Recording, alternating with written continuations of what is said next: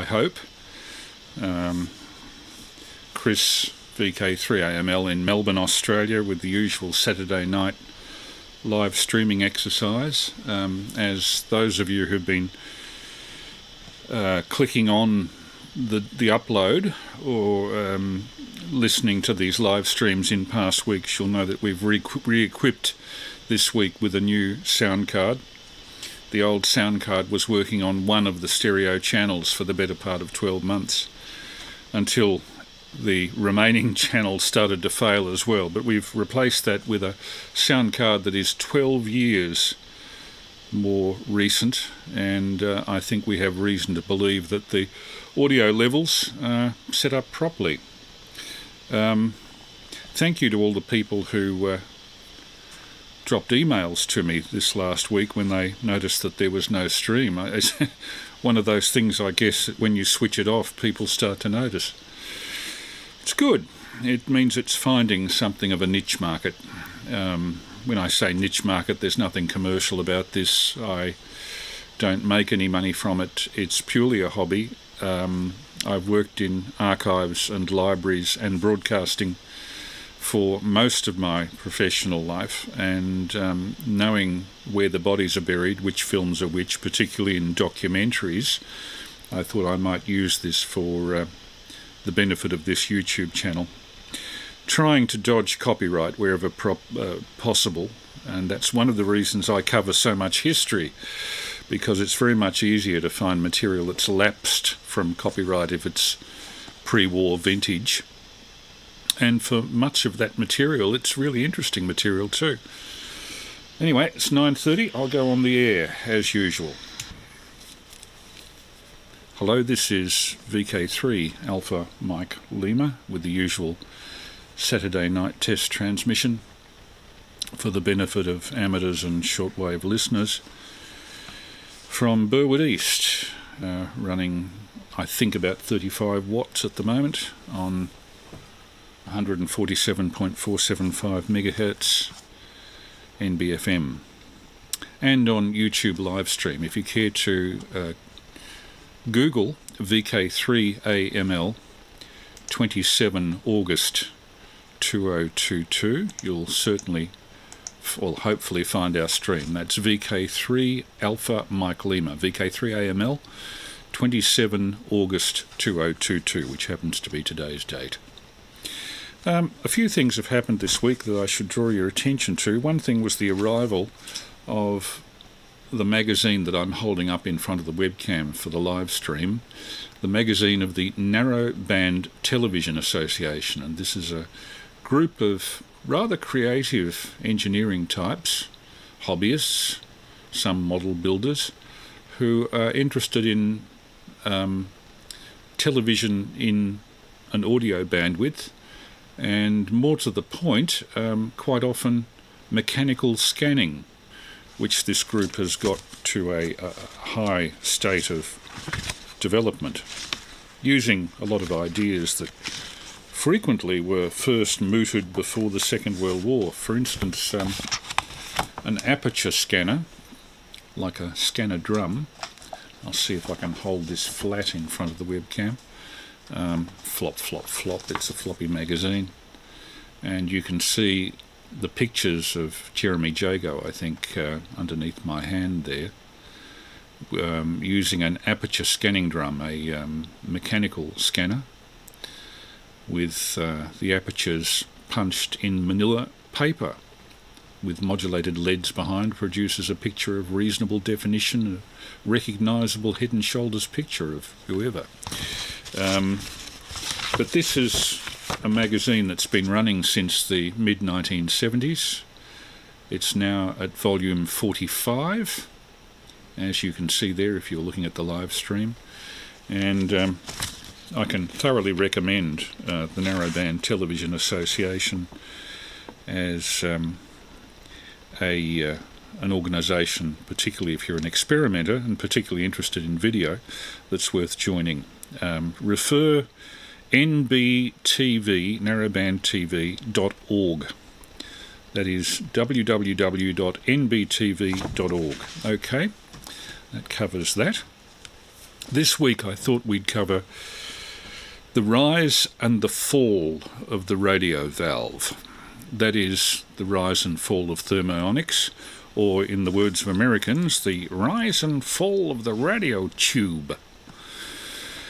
And the inventor of the radio tube, if you discount Edison's detection of the Edison effect, the DC rectification within light bulbs that was possible back in the mid-1880s, which Edison detected as the Edison effect, the chap who brought about the revolution in radio valve technology was Sir Ambrose Fleming, who you see in this picture, born 1849, and he died in 1945. He was 95 when he died.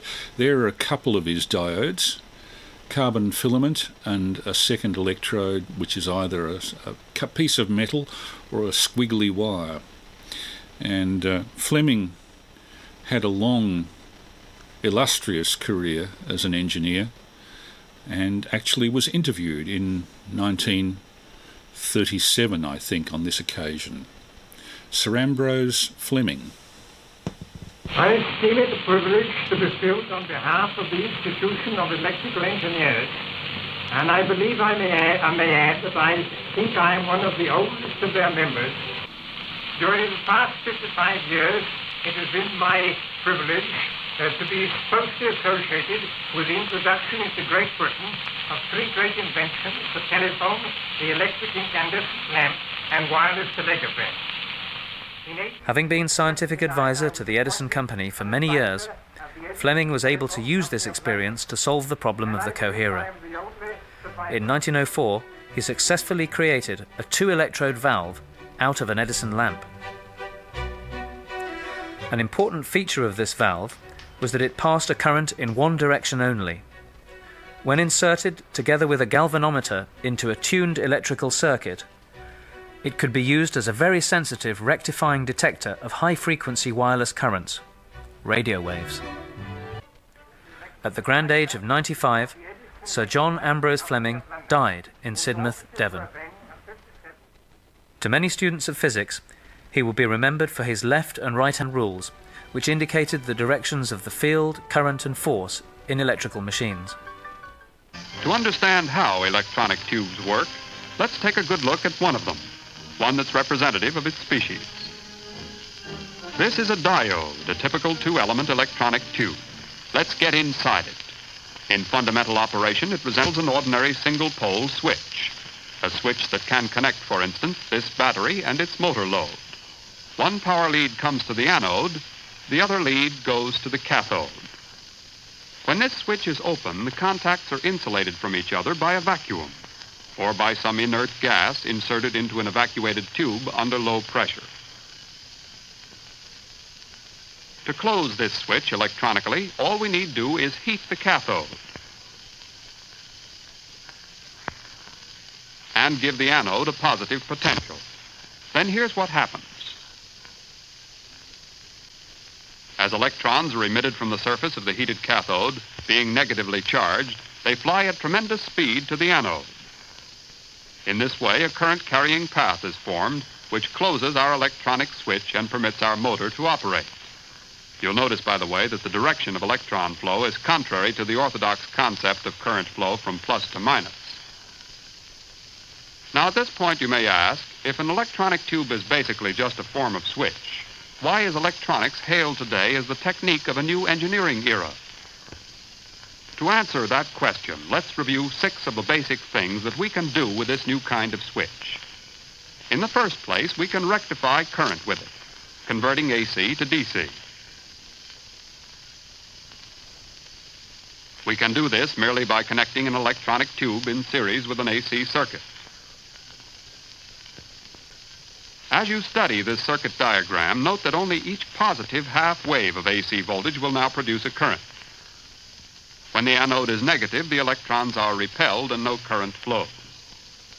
In other words, because only the cathode can emit electrons, we have here what amounts to a one-way street. We can visualize the result of the tube's rectifying action with the aid of these 2 oscilloscopes.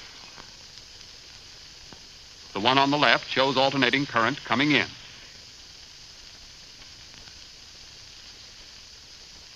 The one on the right shows pulsating direct current going out. The applications of this basic rectifying principle are many and important. Here's one of them, changing AC to DC on the nation's electrified transportation systems. Here's another, rectification for electroplating operations of all kinds, operations possible only with direct current.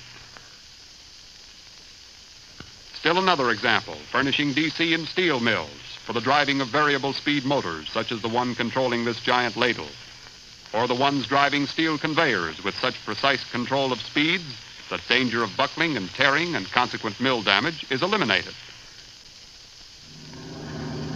Electronic rectification is also helping to build American air power by making available record-breaking quantities of aluminum for plane construction.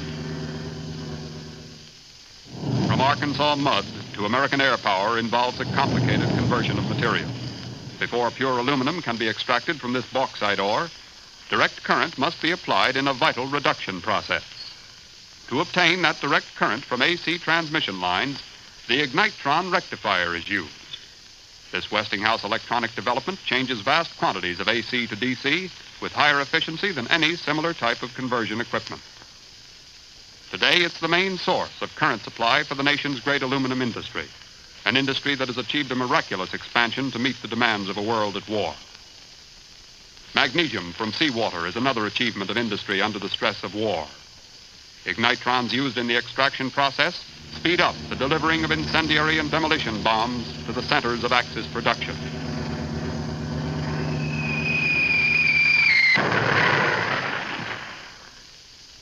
Still another example of electronic rectification at work is the precipitron, a device for cleaning air electrostatically. This diagram explains how the precipitron works. The rectifying property of electronic tubes is used to apply a potential of 13,000 volts DC to tungsten wires and 6,500 volts DC to collector plates. As incoming air passes through the field of these wires, each particle of dirt receives a positive electrostatic charge. When the positively charged particle reaches the collector chamber, it's attracted to and deposited on negative plates. In this way, air is cleaned so thoroughly that dirt particles down to 1/4 millionth of an inch are removed. This is a vital advantage today, not only in homes and public buildings, but in industrial plants of all kinds. For instance, in plants manufacturing delicate instruments where air cleanliness is necessary for precision work. In workrooms where optical systems are assembled for a host of military purposes. In inspection rooms where minute parts must be closely examined under high magnification. Air cleanliness is vital too in film developing rooms like this one. To understand how electronic air cleaning helps here, let's go aloft in a reconnaissance plane.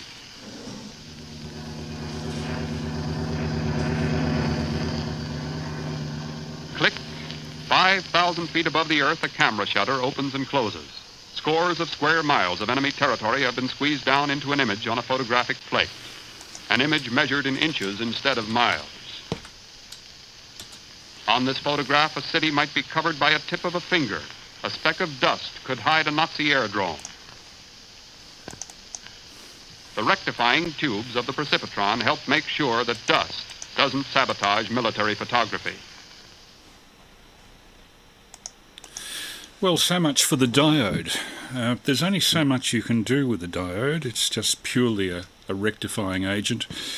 But at the time that Fleming introduced it in 1904, it was a more sensitive detector than either the coherer or the magnetic detector, which is attributed originally to Lord Rutherford of New Zealand.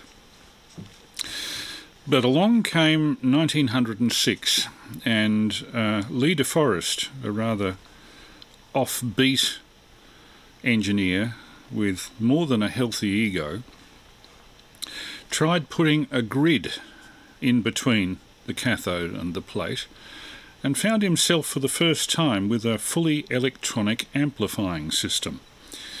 He didn't think that it worked with electrons. He thought that it worked by moderating a stream of ionized gas. because in those days, 1906, it was very difficult to get a high vacuum. But this was really the start of the electronics industry. I'll just bring up some film of Dr. Lee DeForest in his old age, and later on we'll see him in his younger period. This is Lee DeForest working in his laboratory. The Mickey Mouse ears device on the left there is a movie camera. And after his invention of the triode, a lot of his work was done on devising the first viable method of recording talking pictures in the early 1920s, and we'll see some of those a bit later on. Lee DeForest originally was involved... Depressed by radio's blatant commercialism and appalled by its listening fare is 74-year-old Dr. Lee DeForest, one of radio's inventors. To the National Association of Broadcasters, New York City. Gentlemen, what have you done to my child, the radio broadcast? He was conceived as a potent instrumentality for culture, fine music, the uplifting of America's mass intelligence. Lee DeForest's child. You have debased this child, dressed him in rags of ragtime, tatters of jive and boogie-woogie. Here in my hand is the first radio tube, the miracle seed from which sprang the entire mighty structure of radio and television. Sonar, radar, talking pictures, guided missiles, automation, the electric brain computer, and long-distance telephone communication. This tube was the creation of one great man who at this moment is seated on our stage. Well, ladies and gentlemen of the television audience, I'm happy to introduce one of the greatest inventors who ever lived, Dr. Lee DeForest. You sit down, Dr. DeForest. Take a look at this television screen right here before you. We're going to take you now to New York City, and from there, a friend will speak to you, a man who, in his own garage in Montclair, New Jersey, perfected the cathode ray tube, which did so much to give us this miracle of television. Here is the chairman of the board of Dumont Television, Dr. Alan B. Dumont.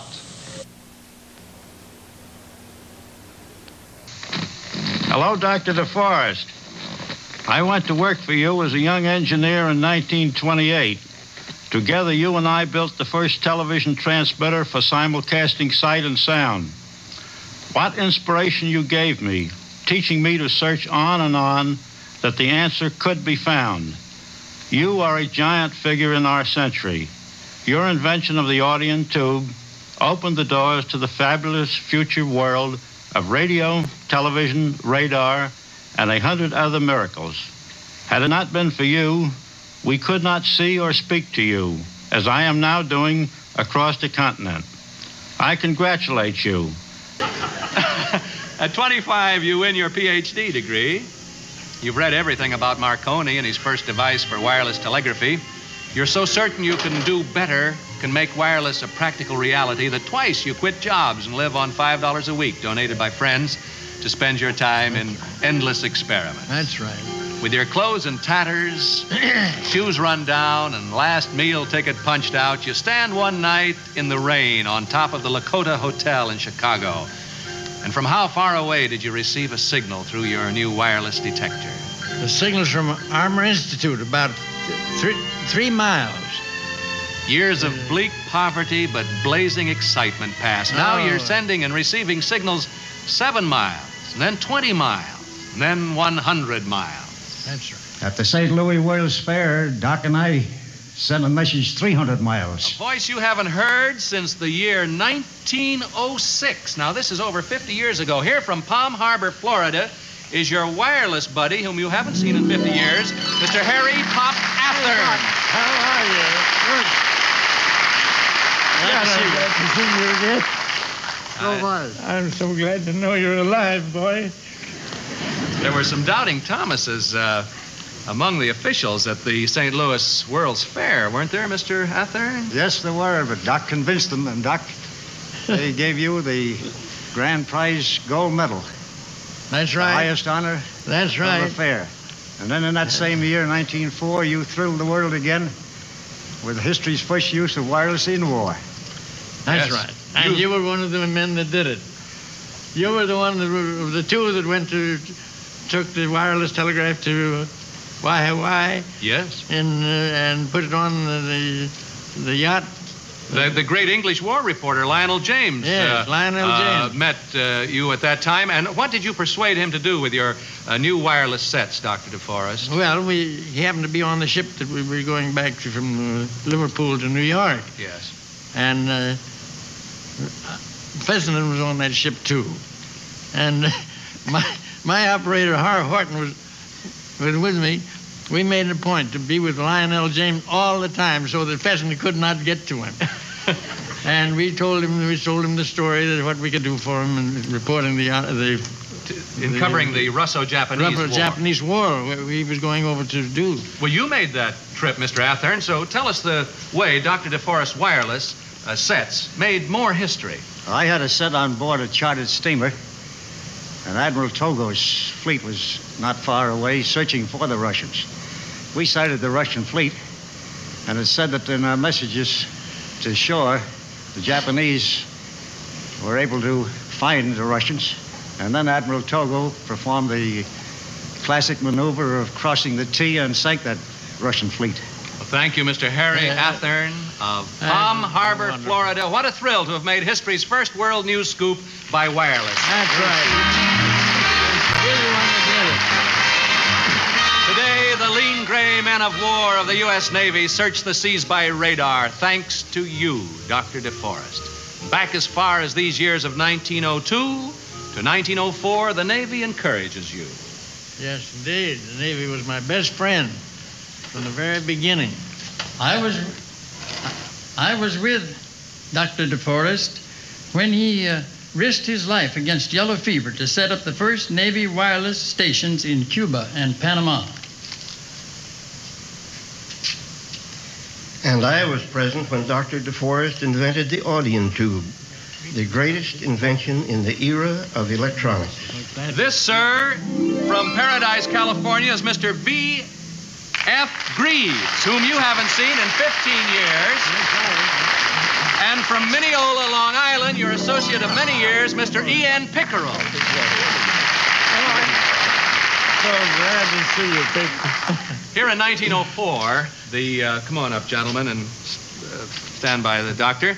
Let's put him in the middle so we can really get him, we don't want to play any favorites here. They both are tremendously fond of you, of course. Here in 1904, the Panama Canal is being dug. What risks you and Dr. DeForest take in setting up those first historic wireless stations for the Navy? Both of you men are with Dr. DeForest the next exciting year, 1906, a year that men in future centuries will tie to the name of Lee DeForest. Why, Mr. Pickerel? Because in that year, Dr. DeForest's great mind conceived the audion radio tube. And that summer, he was walking the streets, practically penniless, because of mismanagement by his financial backers.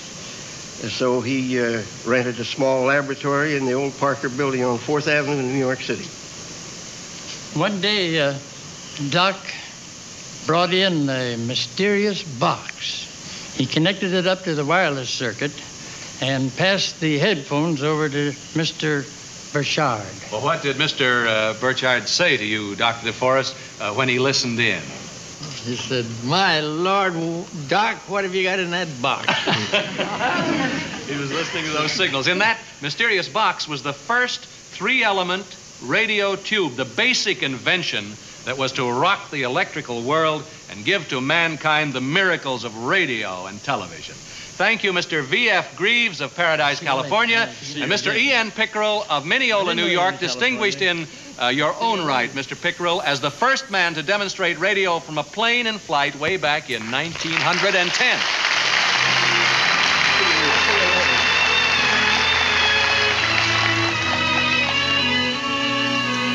Genius, they say, is 90% hard work. And here in 1906 and 1907, as always, you're working day and night, caring little how you live or eat, your mind aflame with your idea that wireless waves can be made to carry the human voice. You design and build your first crude carbon arc transmitter. And on a never-to-be-forgotten day of October 1907, you ask a young singer to come to your tiny laboratory. In great excitement, you show her a voice pickup phone, and you say, please try to sing through that. From New York City, here is Madame Eugenia Farrar.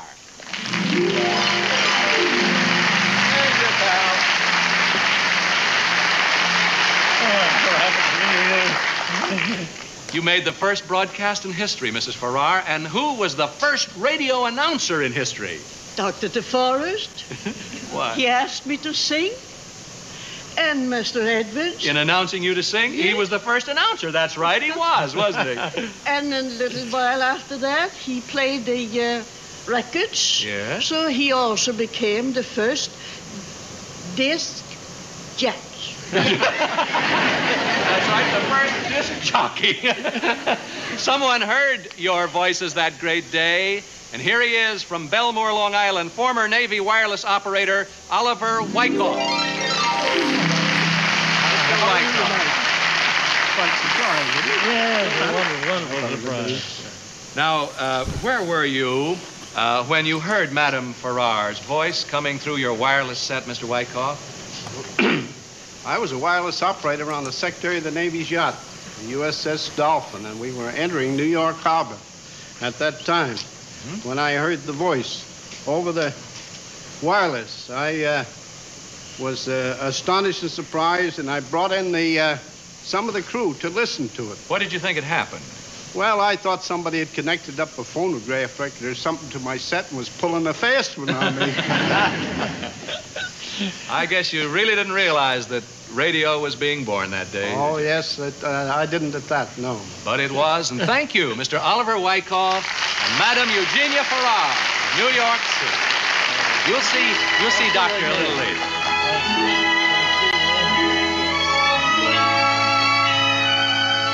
In 1908, you marry Nora Blatch. And in 1909, to your joy, your first daughter, Harriet, is born. Yes. In 1910, you make history again from the Metropolitan Opera. What first did you score that year? Broadcast the voice of Caruso. 1910, from the roof of the Metropolitan Opera House. First broadcast of Grand Opera. In 1912, almost by chance, you hook up two of your Audion tubes in series and discover that your tube is also an amplifier, the magic device which makes possible today all long-distance and overseas telephones, as well as every other instrument which amplifies sound. And also an oscillator. An oscillator, An too. oscillator which became the parent of all today oscillator tubes. Yes, transmitter station. 1913 to 1923, you give your immense talents to a new dream of yours, the talking movie. Now, that story deserves a half hour in itself. You tried to get every big producer in Hollywood to listen to you, didn't you, sir? But they turned you down. Yet you go on your own and are the first to make and distribute sound on film movies in 1923, years before Hollywood accepted it, and because of your pioneering, revolutionized the movies. Dr. Lee DeForest, the inventor of the triode valve. And that, needless to say, was from This Is Your Life with Ralph Edwards, an episode of it from 1956, the year that Australia got television, or at least we did in Sydney and Melbourne. This is VK3 Alpha Mike Lima with the regular Saturday night test transmission. Well, having seen the inventor of the triode valve, let's see a little of what the triode valve can do. And first of all, I'd like to introduce you to one of the great announcers of the 1930s, who originally came to fame as the documentarist who went to the Middle East during the First World War and took a film called With Lawrence in Arabia. Lowell Thomas was his name, Lowell Thomas, an almost forgotten name now, but in the 1930s you would have seen him like this. This is Lowell Thomas speaking, flashing to you the news of the world, pictured by Fox Movietone. And he was on just about every newsreel. So naturally, when Western Electric came to do a documentary on valves, on the triode, they got Lowell Thomas as the announcer.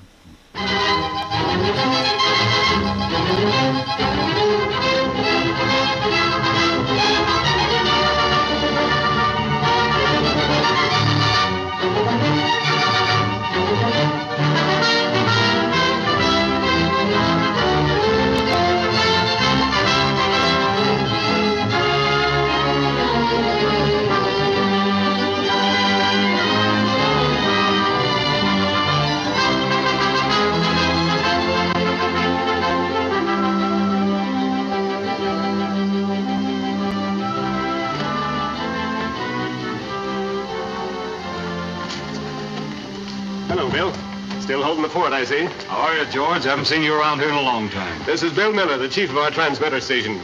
Bill, Mr. Thomas. Glad to know you, Mr. Miller. How do you do, Mr. Thomas? It's quite an event for us to have a broadcast from here. This is a special one on vacuum tubes, Bill. How about showing him some real ones? Oh, sure thing. Step right over here. Take a look in there, Mr. Thomas. That's where your voice current is stepped up before it goes out into the ether, Lowell.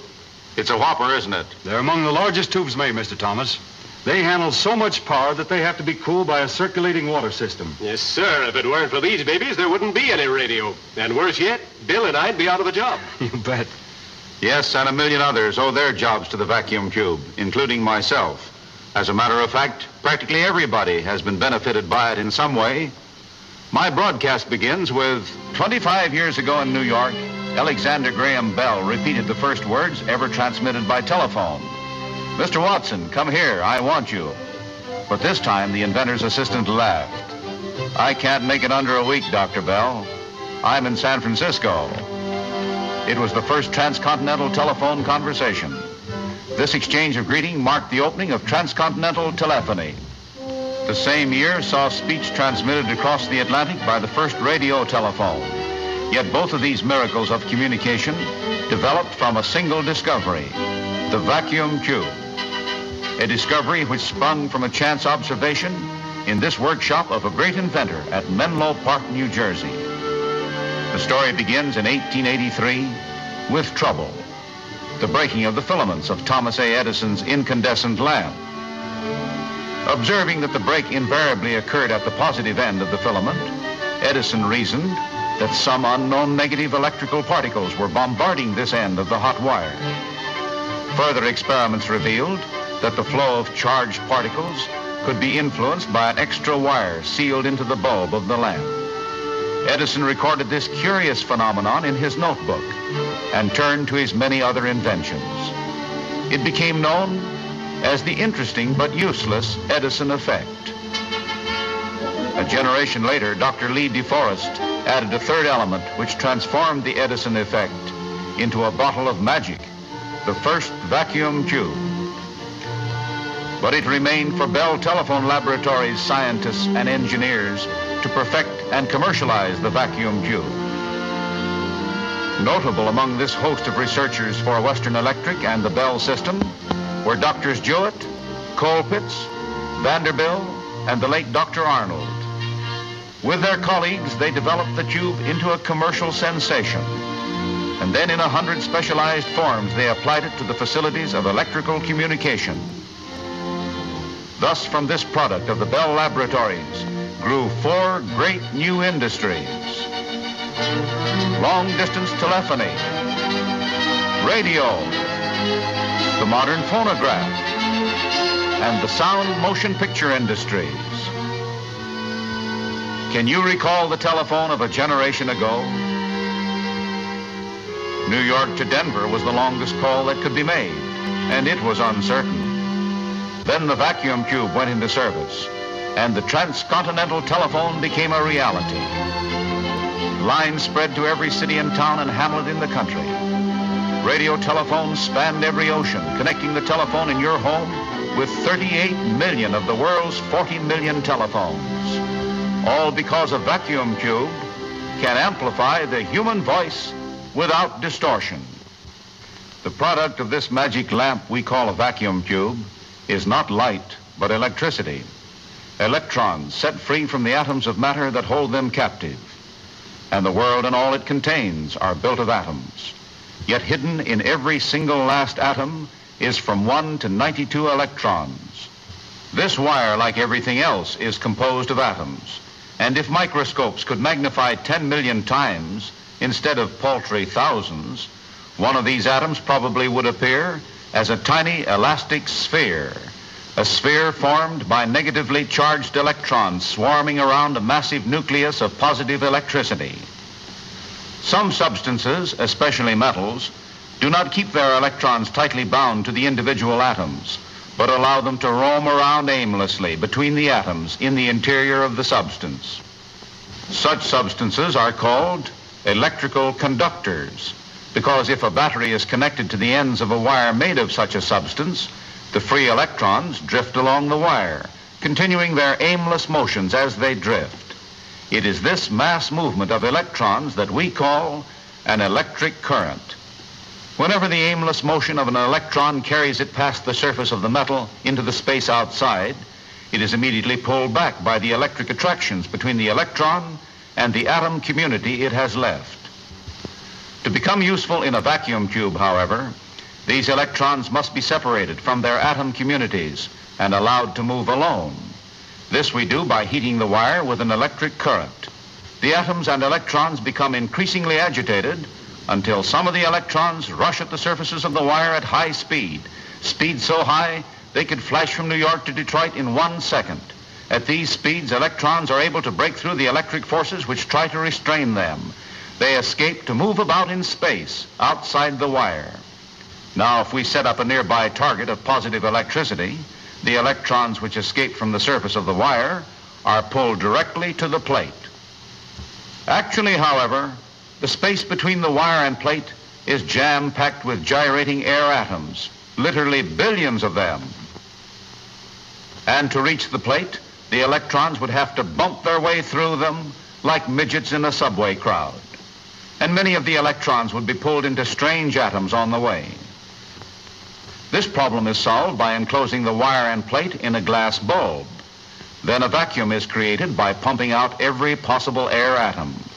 And right here is where we get the name vacuum tube. Now the negative electrons shoot straight at the positive plate without interference. This pulling of electrons from atoms isn't done for amusement. On the contrary, it's an important economic problem. Research to date has increased many-fold the number of electrons that can be freed for a cent. And each year, this little item alone saves us about $12 million on power bills to run our radio sets. Here is how it was done. Research revealed that some atoms give up their electrons more willingly than others. So the engineers devised coatings for vacuum tube filaments. These coatings produce surfaces which permit electrons to escape at comparatively low temperatures. In this way, the power required to heat the filament is substantially reduced. Now, with but a trickle of current, the improved filament barely glows. Yet away from each square inch of its hot surface flow more than 10 trillion electrons a second. The positive plate, the tube's second element, is completed by adding an outgoing wire. Control, however, is lacking. Needed is a traffic cop on the electronic highway. And this is the job of the vacuum tube's third element, or electrode, the grid. And with its introduction begins the real utility of the tube. Made negative to repel the negative electrons flowing from the filament, each increase or decrease of voltage applied to it lets few or many electrons pass to the plate. Or should you prefer an Arabian Nights technique, these aroused monkeys throwing pebbles at a target through a shutter ably portray what goes on in a vacuum tube. Simple, isn't it? Yet it's the essence of one of the world's most important discoveries. The ability of the electronic vacuum tube to amplify or control any sort of electrical wave motion puts 100 million new tubes to work each year. Yet if we know how they are used in telephony, we can understand their function in all speech transmission apparatus. To reproduce the human voice across the United States without vacuum tubes and telephone lines would require about 150,000 hog callers spaced within earshot. The time entailed, more than 5 hours. The telephone does it better in 1/12 of a second. And instead of hog callers, it uses repeater stations, 40 or more, dotting the speech highway, for instance, between New York and San Francisco. Inside are banks of vacuum tube amplifiers, repeater tubes, the telephone engineers call them. Tubes in each repeater station function on every long-distance call, amplifying the voice each way. Here's how it's done. Vibrating under the impact of sound waves, the transmitter diaphragm starts a pulsating movement of electrons along the wire. But as the energy of the electrons is gradually used up in forcing those ahead into light pulsations, the voice current becomes weaker by the mile. Entering the grid in feeble waves, the voice current is nevertheless ample to mold the electrons flowing from the filament into a similar wave pattern. Re-energized without distortion, the voice current now speeds from the plate and tube, arriving at the receiver with just the right strength to reproduce the original sound waves. How much is your voice amplified by these repeater stations between New York and San Francisco? You say it, I can't. The figure is 10 with 99 zeros after it. Yet the voice sounds are neither louder nor softer when they arrive than they were when they started. For these magic lamps amplify enough to exactly offset the energy lost on the way. Regardless of the merit of an invention or discovery, it achieves greatness only when it contributes to the well-being of many people. This is the role of Western Electric and like organizations, the mission of making such inventions as the vacuum tube available to all of us. Theirs is the exacting business of building into each product the qualities of long life, dependability, and operating efficiency. Here in the Western Electric vacuum tube plant, each operator is a skilled craftsman, a trained specialist in his or her particular task. This painstaking care in manufacture has earned for the telephone repeater and its sister tubes the unique distinction of being custom made. Typical is the making of repeater tubes, the vacuum tubes used in long-distance telephony. They begin their long life in this automatic hot-cut flare machine. Long lengths of glass tubing are cut into pieces and carefully flared to size at each end, each piece destined for use in the glass foundation of a tube. The prepared flares are here drawn out at one end to receive the spaced lead-in wires. The flares, prepared and formed, are now put on metal supports in which the lead-in wires have been inserted. Then this stem-making machine whirls the glass and metal combination through the carefully spaced and sized jets of burning gas and through automatic pressing jaws. Into an annealer, it last delivers a complete glass foundation or stem. A stem gas-tight, free from strains, with lead-in wires exactly sized and spaced for the mounting of tube electrodes. The uniformity of Western Electric tubes is largely due to the precise work of this automatic grid winding machine. It holds two heavy wires which serve as grid supports, notches them to secure the small grid windings, winds the finer wire in place, then hammers the notches over the windings. Spacings between windings are uniform to a few millionths of an inch, and the operation is concluded without stretching or deforming any of the wires. From rolls of carbon-coated nickel sheet, this carefully guarded punch press turns out halves of plate sections. The plate halves are next fastened together by a sort of metal stitching called staking.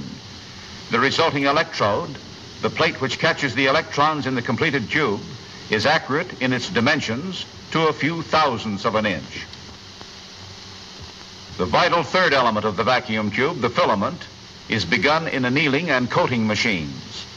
Metal ribbon, the core material, is drawn without stretching through heated tunnels and over pulleys and guides until the chemical coating is completely applied. Running with perfect synchronization, this machine cleans the filament ribbons in the heated tube on top and returns them through 3 chemical coating baths. Throughout this entire process, the chemical composition of the coating and the dimensions of the coated filament are controlled to the closest limits. The elements of the tube are its glass foundation, its filament, grid and plate, together with some supporting pieces. And these are all brought together in the assembly position. On accurately machined jigs, they are fitted into each other and securely fastened in place by electric welding. Adjusted for each weld, the welding machine delivers precisely the amount of electrical energy required to make the metals flow together to obtain a secure joint. Completed, the tube structure is accurate within microscopic limits in all its spacings. None of the parts are distorted in the least as a result of the assembly, and yet the finished product is sufficiently rugged to withstand ordinary handling, both during subsequent manufacture and in shipment and use. At this point, the complete assembly is sealed into a glass bulb. The assembly is held in the revolving head of a gas-fired machine. The bulb is put over it, and then the bottom of the bulb is cut away by melting at a point where bulb and stem can be securely fused together. The completed seal-in, as it is called, is gas-tight and free from strains or leaks or other defects. On this automatic exhaust machine, the tube becomes a vacuum tube, for all gases are drawn from it. With vacuum pumps operating full blast, the tube is swept into a tunnel where it is heated electrically to a degree just short of melting the glass. This drives all impurities out of the glass envelope and the tube elements and down into the pumps. At this point, the base is fitted over the lead-in wires. These are clipped and bent into position, and the tube is sent through a gas-fired tunnel to fasten the base to the glass by high-temperature cementing. From the basing machine, the tube goes to the soldering position. Here, the leads are soldered to the sides of the metal projections that make the contacts between the tube elements and the telephone circuit in which it is to be used. Each based and soldered tube now goes into an aging socket and receives full load operating voltages for 8 to 16 hours. And at the end of this stabilizing treatment, it is tested for uniformity, stability, and serviceability. And finally, the repeater tube is carefully cleaned. It is now ready for use. But even here, insistence on manufacturing perfection is manifested in the sample tubes picked at random from the production line for special tests and life runs. And in these files are kept the records of each of these sample tubes, records which show that these tubes will operate over 50,000 hours and still perform at top efficiency. Here are the tubes which give voice to radio and talking pictures, tubes that enable the public address system to speak to thousands and the telephone user to talk across continents. And built into all of them are the endurance and high performance of the telephone repeaters, from those no larger than a peanut to this 100 kilowatt job, and giant 250 kilowatt vacuum tubes, the biggest broadcasting tubes in the world. Yes, tube making in this plant is more than a manufacturing process. It's an art. And the men and women you have seen are artisans, artisans who translate the achievements of research into the qualities inherent in all Western Electric vacuum tube. A distant earthquake or bringing an elevator level with the floor, wherever you find the vacuum tube working its magic, it will be promoting your security and comfort and convenience. Calling Flight 14. Okay, 14. Weather at terminal, ceiling unlimited. Thin scattered clouds at 500 feet. Visibility 5 miles. Wind northeast 17 miles. There is only one course, and that course begins with a decision that the rights of man, liberty, and justice are in the United States to stay. Hello, Mother. I'm phoning from the ship. We're 1,000 miles at sea. Okay, headquarters. Car 60 on the way to Lee Avenue, call.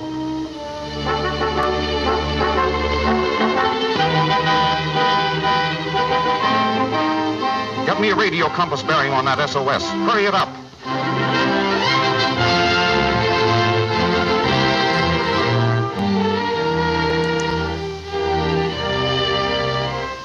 All of these things and more are happening every day, happening because of a single product of industrial research. And while it was girdling the earth with speech, the vacuum tube added billions to our national income, raised our standard of living, produced numberless new conveniences. From it developed great and small new industries, the network of long-distance telephony, radio broadcasting, high-fidelity recorded music, talking motion pictures. This magic lamp has created 1 million jobs in every city and town and village in the country. Jobs in service and manufacture, jobs in entertainment and education. It has built 1,000 factories, opened 10,000 stores and shops, created vast demands for the raw materials of farms and mines and forests. All these things and more happened because of a single product of individual enterprise and the American way of life. And so long as they endure, there will be no end to the miracles of this modern Aladdin's lamp, the vacuum tube.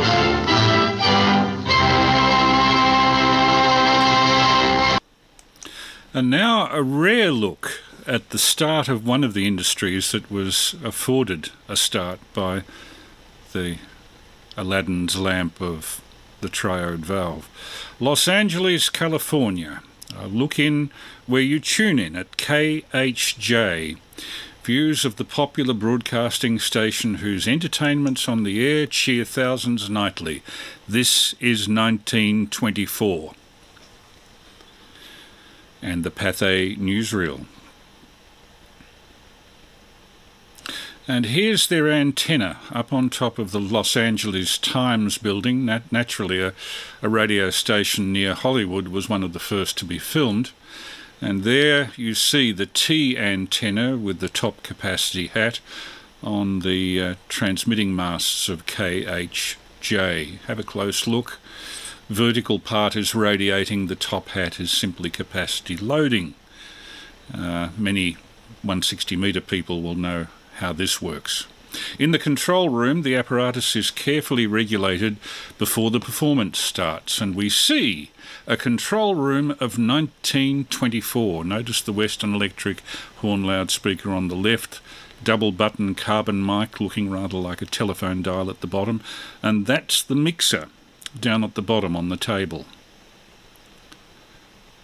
And the mixing man is listening through tin can headphones. The output tubes from KHJ's transmitter. This could have produced about, I think about 500 watts, but certainly not more than that. These are very early triodes. Meet the voice of KHJ. Uncle John Daggett spends most of his time on the air. And he had his trademark canary in the studio beside him, tweeting away while he was announcing. First number on the program, the Lubovsky Trio. Soaring away at a cello and a violin and bashing away at a piano while a chap holds a double-button Western Electric microphone at the back. Double-button carbon. Dr. Mars F. Baumgart, noted astronomer of Clark Observatory, gives a few tips on the stars. Well, here I am. I'm wearing my celluloid collar and I get astronomer's neck by looking up too much. It cuts my neck off, this damn celluloid collar. He must be saying something like that. 'Tis known as the Children's Hour, when KHJ kiddies capture Uncle John Daggett. There's Uncle John with the kiddies, who for some strange reason on radio were forced to wear costume. A costume that nobody saw except on the Pathé newsreel. Interestingly, Daggett married one of the older children in 1926, an 18-year-old.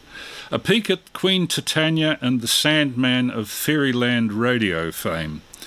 And these must have been the chief announcers of the children's session. Notice the canary on the left named Kindness. One of the children performers. Must have been a bit of a thrill getting into the movies. Talking into a transmitter is no trouble at all to Richard Hedrick, even though he's 7 years old. Look at that double-button carbon mic. What one wouldn't give for one in that condition. Before signing off, Uncle John says everybody wants to see Sunny Jane Hughes. And here she is with her Colleen Moore haircut. Very confident little kid, considering she's being seen on film. And Uncle John Daggett also appeared in an Our Gang comedy in the following year, 1925, a film called Mary, Queen of Tots.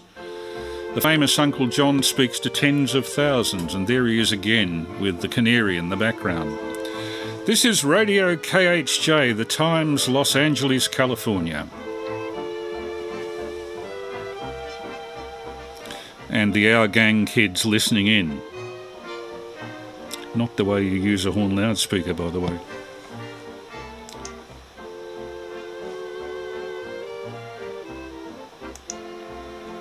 Presenting a playlet entitled Take Off That Hat. And here we go. Here are the actors standing in front of the microphone. Take off that hat. Hey! Out it goes on the transmitter and knocks over a couple of Our Gang kids. Mickey Daniels, I think, is one.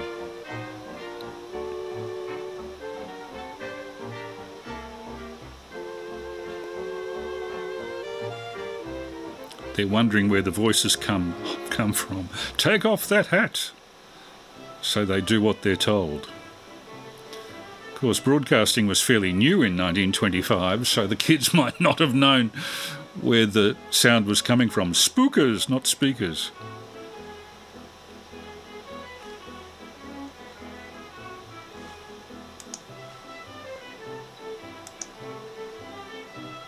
Hey! And they stop in their tracks. The novelty of radio. And interrupting them comes the man of the house.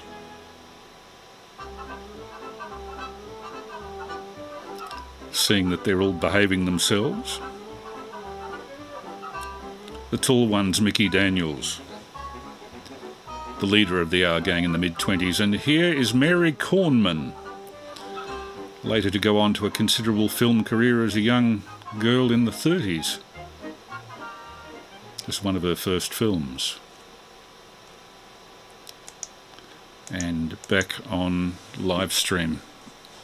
This is VK3 Alpha Mike Lima with the regular Saturday night test transmission. Well, I mentioned earlier that Dr. Lee DeForest used the triode valve in the early 20s in an attempt to popularise talking pictures, and we'll see a few of those now, made in the very early 1920s, long before the jazz singer. But one of the first tests of optical sound film, that is recording sound on the film itself by modulating a light source through a slit onto the continuously moving film at the sprocket in the camera, was Professor J.T. Tikosina. He was Pole, and he worked at the University of Illinois, as you'll see.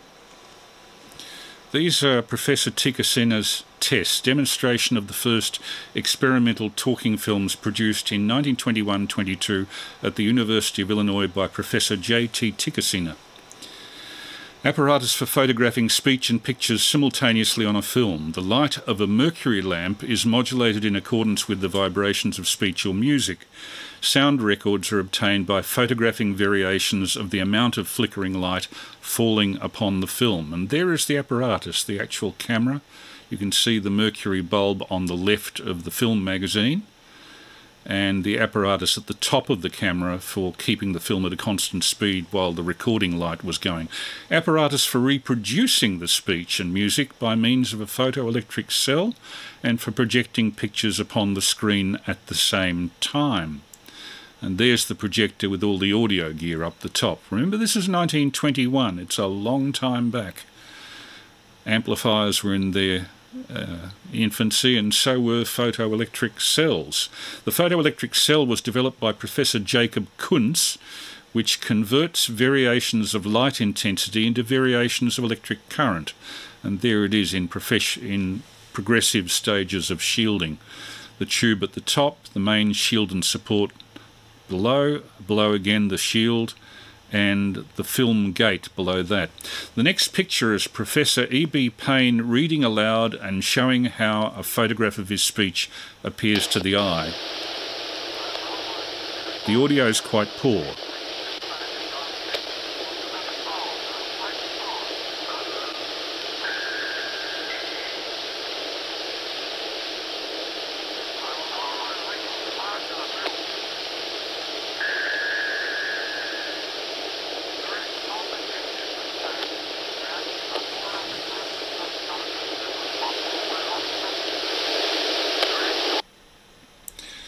The first experiment was made in October 1921 and was a recording of the following words spoken by Professor J.T. Tikasina. This is an experiment in the reproduction of sound. 1, 2, 3, 4.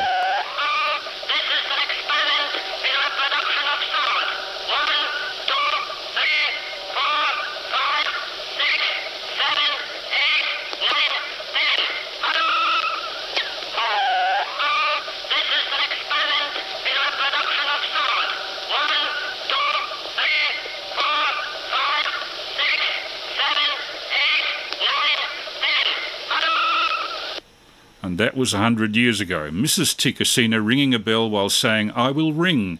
Did you hear the bell ringing?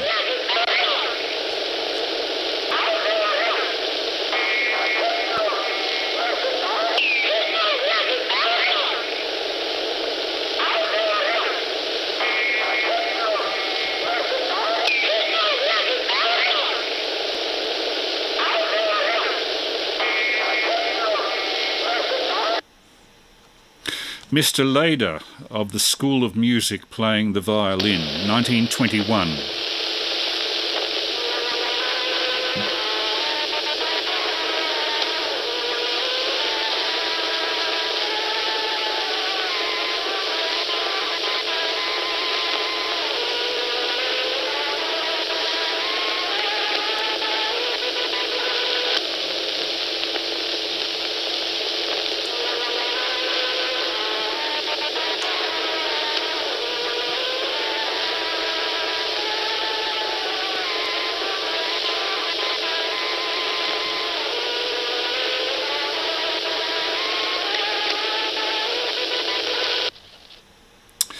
But Lee DeForest could do a lot better. He actually hired an amplifier from Western Electric, and this is his voice test. The purpose of this test is to demonstrate that this method and apparatus is entirely operating.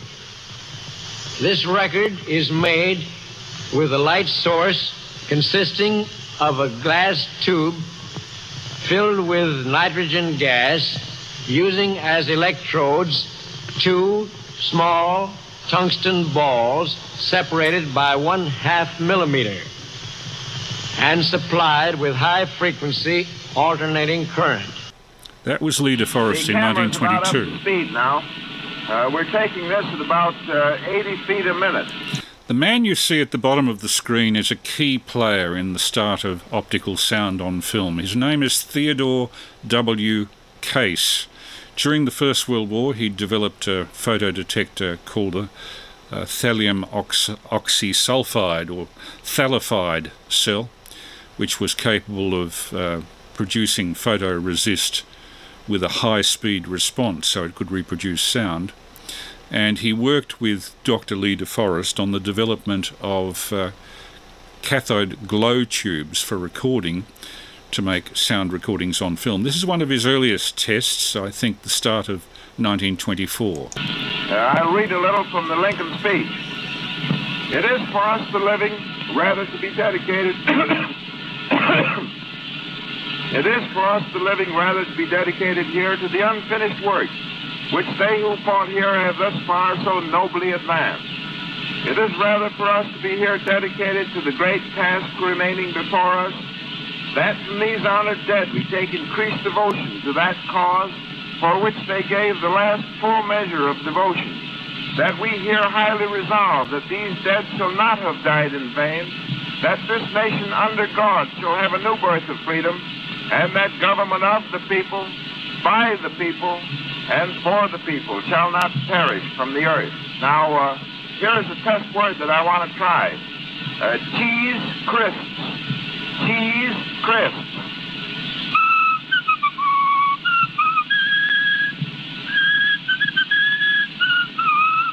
All right, EI, you can shut the thing off now.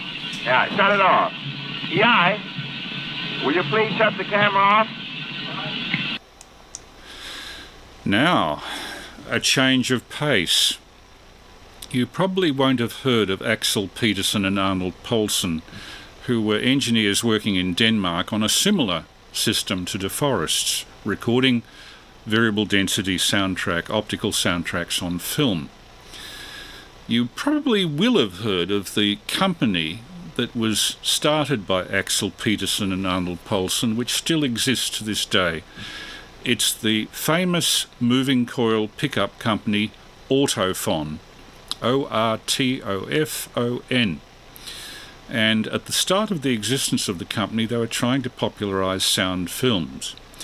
This, from 1923, is one of the first tests they ever made, showing the effect of recording location sound. And then there's a demonstration optical sound film with a child cellist named Ruth Dietzmann, obviously a child prodigy, on the cello. So this is a sound test made in Denmark in 1923.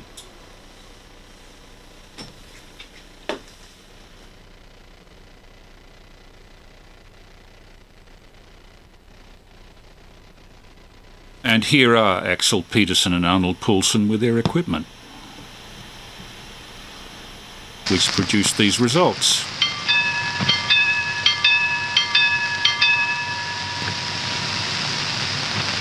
I gather this was an alarm for the arrival of a train.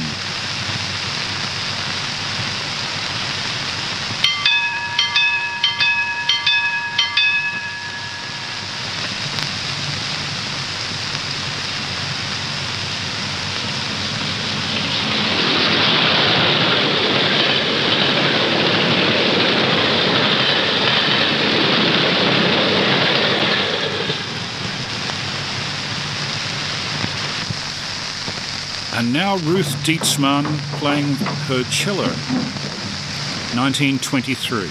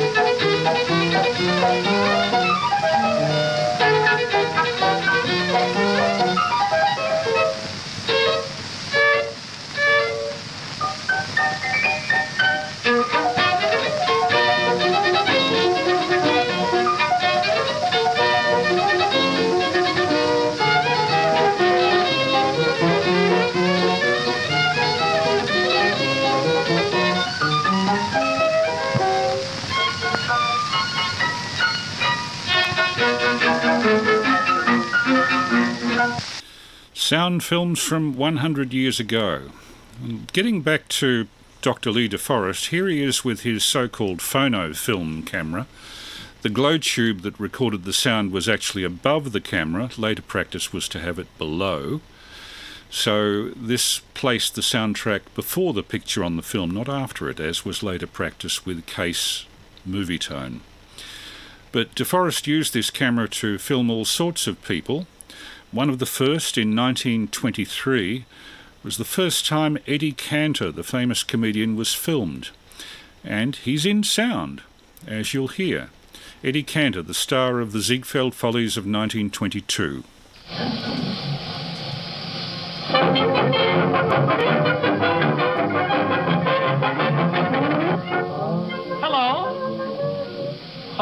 no, lady. No, you're wrong. I'm not Tommy Meehan. Funny how everybody takes me for Tommy Meehan. No, Tommy hasn't got that certain, that I have. But it's a funny thing. For a man that's good-looking as I am, I get the homeliest girls. I just canceled a girl of mine, yes. Homely? Oh, you've heard about people's faces being wrinkled? Hers was a court edict. And she had a very, very nice family. Of course, they had a lot of hard luck. Yes, her poor father, he died of throat trouble. They hung him. And her brother, lovely chap, but he's gone, poor fella. With good behavior, he ought to be out in 1927 or 8. You know, he used to work in a bank. But no matter how much the boss likes you, you can't work in a bank and bring home samples. Oh, no. And she was a nice girl. I didn't mind her being homely, but she was so dumb, terribly dumb.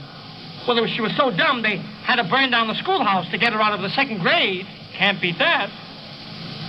Well, enough about her. I think I'll recite. That's it. I feel poetical. There was a man who loved the bees. He was their earnest friend. He used to sit upon their hives, but they stung him in the end. Thank you. I knew you'd like it. Now I think I'll sing. It's the safest thing for me to do. Mr. Olson, would you play something for Eddie? Do that, will you?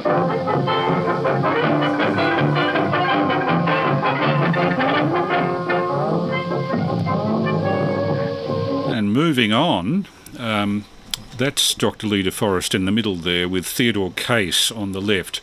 Jointly, they made the first sound newsreel by taking their camera to Washington to film a speech by President Coolidge on the White House grounds. And this is Silent Cal.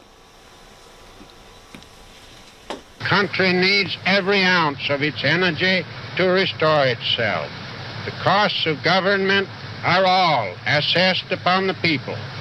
This means that the farmer is doomed to provide a certain amount of money out of the sale of his produce, no matter how low the price, to pay his taxes. The manufacturer, the professional man, the clerk must do the same from their income. The wage earner, often at a higher rate when compared with his earning, makes his contribution, perhaps not directly, but indirectly, in the advanced cost of everything he buys. The expenses of the government reach everybody. One of the greatest favors that can be bestowed upon the American people is economy in government. The laissez-faire principle. Silent Cal Coolidge. One of his opponents for the 1924 elections was Senator Robert La Follette, and he was filmed in Washington with a rather more lively speech. If we would preserve the spirit as well as the form of our free institutions, the patriotic citizenship of the country must take its stand and demand of wealth that it shall conduct its business lawfully, that it shall no longer furnish the most flagrant examples of persistent violation of statutes while invoking the protection of the court. And that was the first series of sound newsreels made by DeForest in August 1924. DeForest saw a great future for sound films, but unfortunately very few others in the film industry did. But he did record a lot of classic acts, and he also made the first foreign language sound film. In Spanish, the performer was Conchita Piqué. ¡Pilarica! ¡Antonio! ¡Hola, Mañica! ¡Hola, Maño! ¿Cómo estás? Yo bienito, pues ya lo ves, hecho un zángano. ¿Y tu madre? En la cocina. ¿Y tu padre? Trabajando. ¿Y tu hermanico? Durmiendo. ¿Y la burra? En el establo. Me alegro que la familia estalle buena. Gracias, Maño. Y entonces suenan alegres las bandurrias y guitarros y se oyen esas coplitas llenas de gracia y encanto.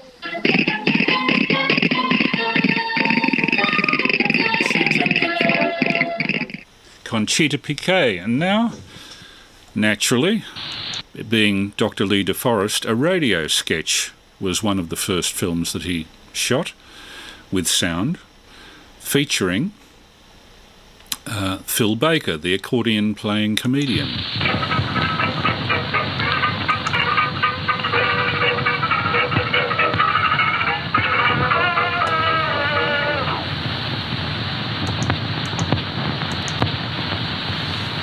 Station BUNK-SAP announcing. You have just heard the Sears Roebuck Symphony Orchestra play a brand new selection entitled Many a Happy Home Has Been Broken Up by an Idle Rumor. Tonight we are broadcasting directly from the Gold Room of the Automat. The Sears Roebuck Symphony Orchestra of 75 selected musicians play here every afternoon at 2 a.m. by courtesy of the Fulton Fish Market. We will be delighted to receive any telegrams from our listeners out telling us how much they like our program.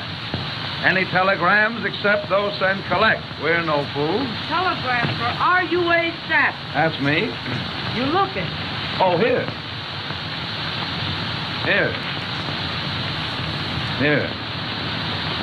Hear what I have to say. Get out. We have received 50 or 60 telegrams. The first one reads as follows. My dear Mr. Sapp, we are listening in and want you to know that we are with you to the last man. Daughters of the American Revolution. I want to thank the daughters for their cute little telegrams. The next number on the program, I take great pleasure in introducing Professor Pizzicato, a French violinist from the other side of Jersey City. Mr. Pizzicato. Parlez-vous français? Chevrolet Coupé. So is your old man. You have music, yes, no? Ah, Mr. Pizzicato's first selection will be the quartet from A.B.'s Irish Rose. He is a little nervous, this being his first appearance in front of the microphone, and he's breaking in a new suit for the occasion. He paid $90 for the suit. Got 9 pair of pants.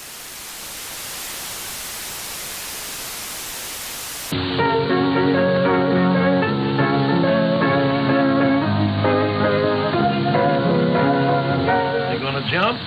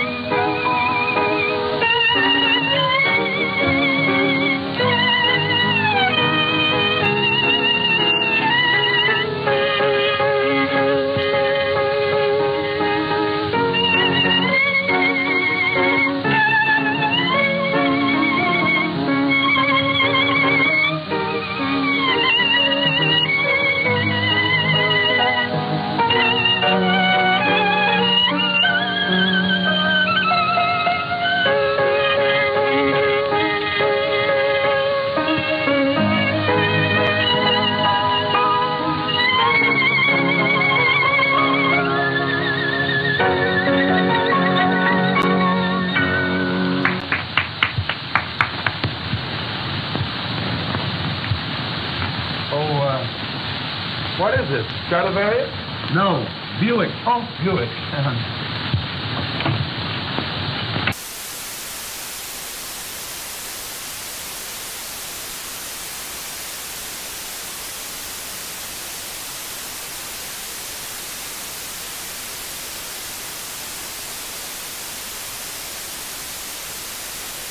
I'm sure my listeners enjoyed that selection by Professor Pizzicato. I should have said they were carried away by it.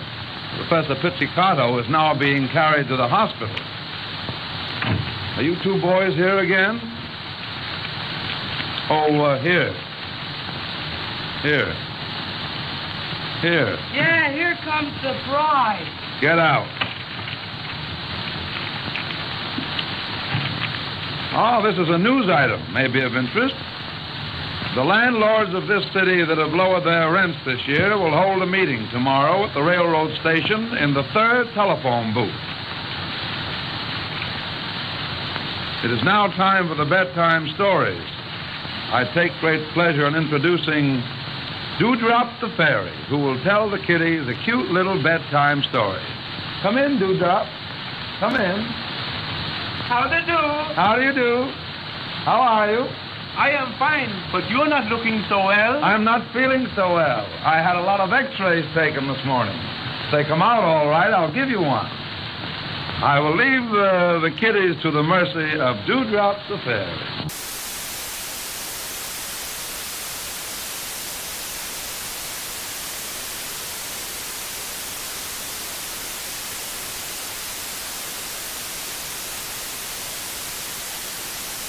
My darling little children, I will now tell you a bedtime story.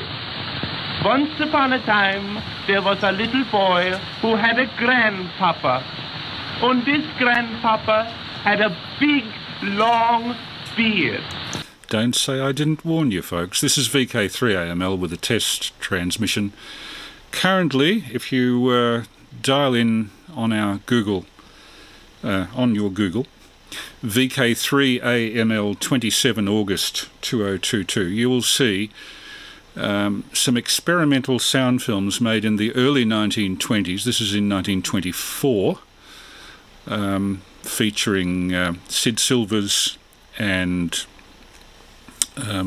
Phil Baker, the accordion-playing comedian, in a radio sketch made by Dr. Lee DeForest himself at his New York studio. This is one of the earliest sound films and probably the earliest representation on a sound film of a radio studio. You'll notice that they were using a wind-up gramophone to play records and a double-button carbon mic that, if you're watching, you can actually see on the screen. Back to Sid Silvers. One day, the little boy said, "Grandpapa, tell me, when you go to bed, do you slumber with your beard on top of the covers, or do you put your beard under the covers?" And the grandpa was very much annoyed, and he says, "Go away, don't bother me." The next day, the little boy asked again. He said, Grandpa, don't hold out on me. Tell me, when you go to bed, do you slumber with your beard on top of the cover, or do you put your beard under the cover?" And the grandpa again said, "Go away, don't bother me." But that night, the grandpa went up to his room to go to bed. He could not slumber. So, first, he put his beard on top of the cover. Now, he could not slumber. He put his beard under the cover. He could not slumber. He tried that many times, and still he could not slumber. He got very much excited. He got all overheated and perspiring. And he got up and drank a glass of water, and he died of heart failure. And my dear little children, would you believe that to this day, that little boy not knows whether his grandpapa slumber with the beard on top of the cover or with the beard under the cover? Good night. And that's called the punchline failing. This is VK3AML, and you've been watching a DeForest phono film from 1924. And now, material we weren't supposed to see, outtakes and camera sound tests made by Movietone and Theodore Case in the late 1920s, 1927-28, by courtesy of the University of South Carolina. The first Movietone sound newsreel van, number 8, with a crew of Farrar and Fredericks, was sent from New York to San Francisco, and this is the departure of the first newsreel van from New York. With sound.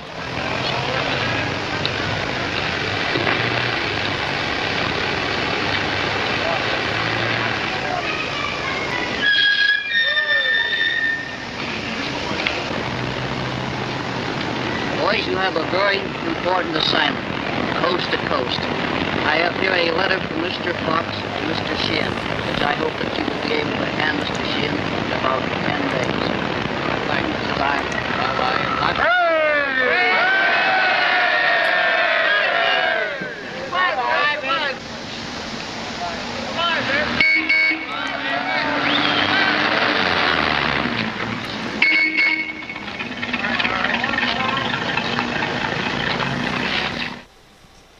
Movietone man George Cruzen makes a sound test comparing Vitaphone sound on disc with Movietone sound on film.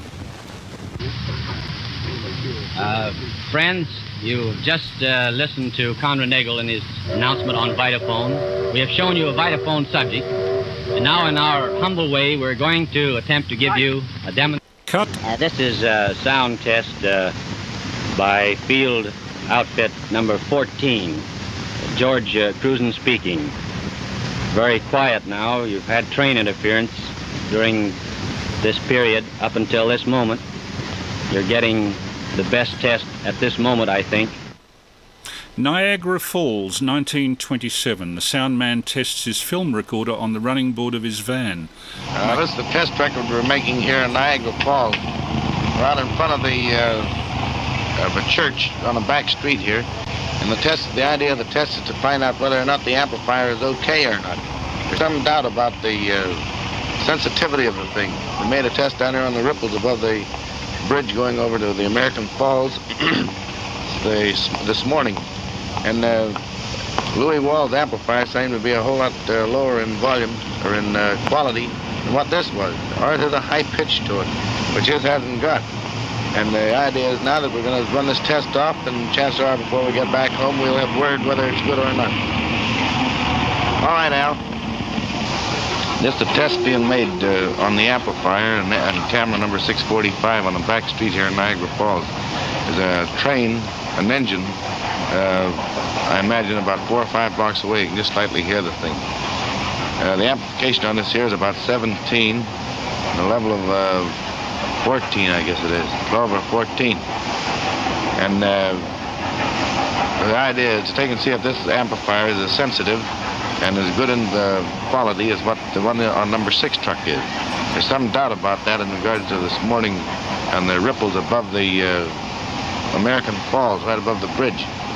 Yeah, while the quality on this was very good, his was all right also.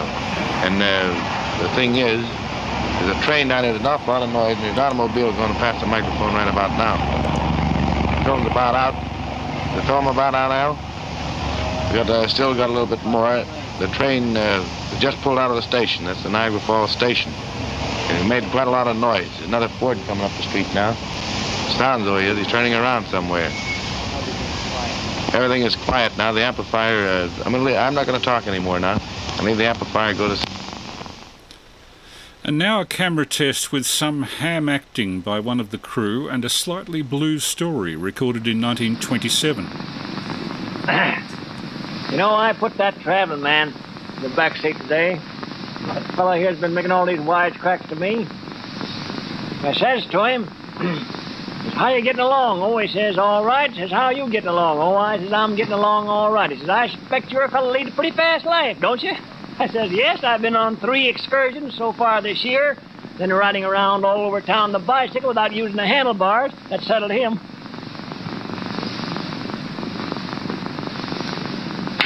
See, I got another one, too. I want you to get this one.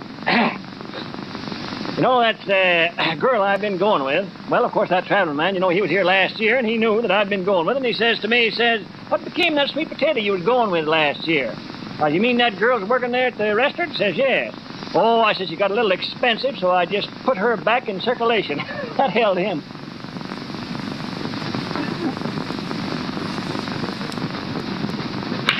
A test film from 1927.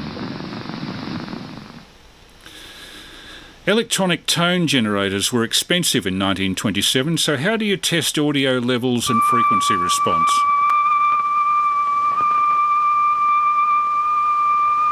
Yeah, that'll knock them dead in New York, you know. That'll knock me. Who needs an audio oscillator? In the New York studio, even in 1927, they had electronic tone generators.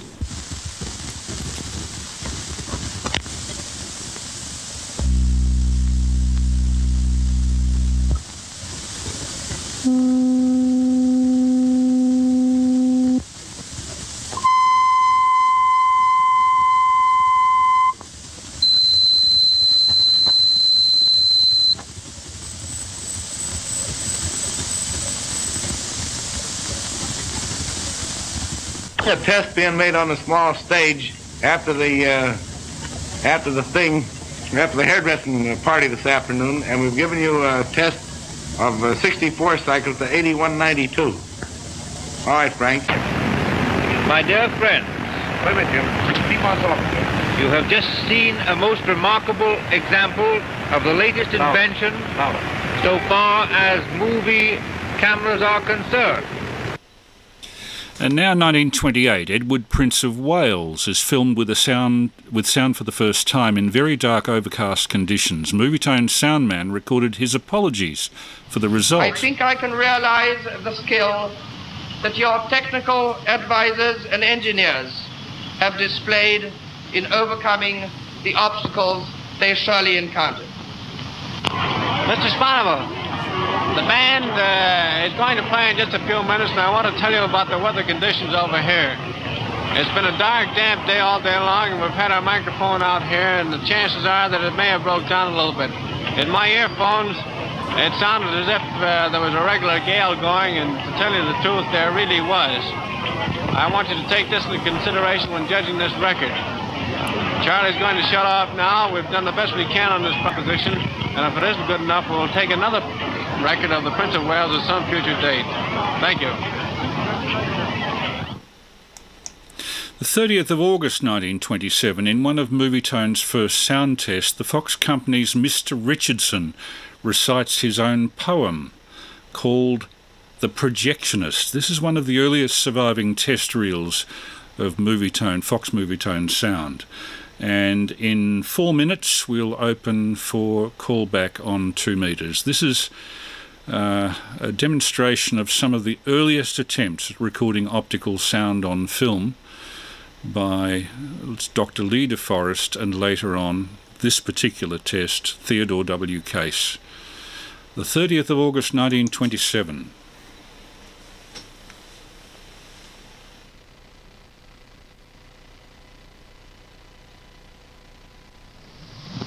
Well, boys, here we are up in Lake Placid having a dickens of time for ourselves, and here I am up on the screen about 3 feet wide and putting there as thick as the substance of a good, strong dream. I'm being thrown out here by a fellow back there in the projectionist who's going to brag forever after that he threw Richardson about 100 feet and didn't half try. The chap that asked me to do this stunt suggested that I do something in a light vein. Well, inasmuch as what I'm going to pull on you has to do with the projection of light, and I'm vain enough to say that I composed it myself, I guess it's in a light vein, all right. I want Larry Porter and Cook out there in Croton to stop giggling at me. I'm giggling at myself, if you only knew it. And here I am up here and down there looking at myself. How can that be? Well, anyway, the projectionist sat in his room back behind, and he watched all the screen figures wiggle. He wrinkled his nose and stroked his thin hair, and then he said to himself with a giggle. He watched Norma Talmadge move gracefully around and said to himself with a grin, "You're getting a bunch of the long green, my dear. Don't you think you would better wade in and do some real work to earn all that dough, which with all my hard labor I've missed? Sure, you certainly should. Get a hump, Norma dear. Move around. Speed it up. Get a twist." The projectionist moved the small lever a bit. Wasn't much, but it gave things a wallop. And Norma, poor dear, proceeded right then to go through the scene at a gallop. The projectionist winked his left eye at himself as he saw how, like cute little monkeys, the great ones all moved as he made them to move, though he changed them from human to donkeys. Doug Fairbanks, quoth he, wouldn't even look at me, but gosh, I'm his boss while he's here. He thinks he's some punkins, but he really is punk if I give him the wrong kind of steer. For I'm the boy who can make 'em step round or float along like breeze-driven feathers. I can paint out the sky with shadows so black that the fairest day looks like foul weather.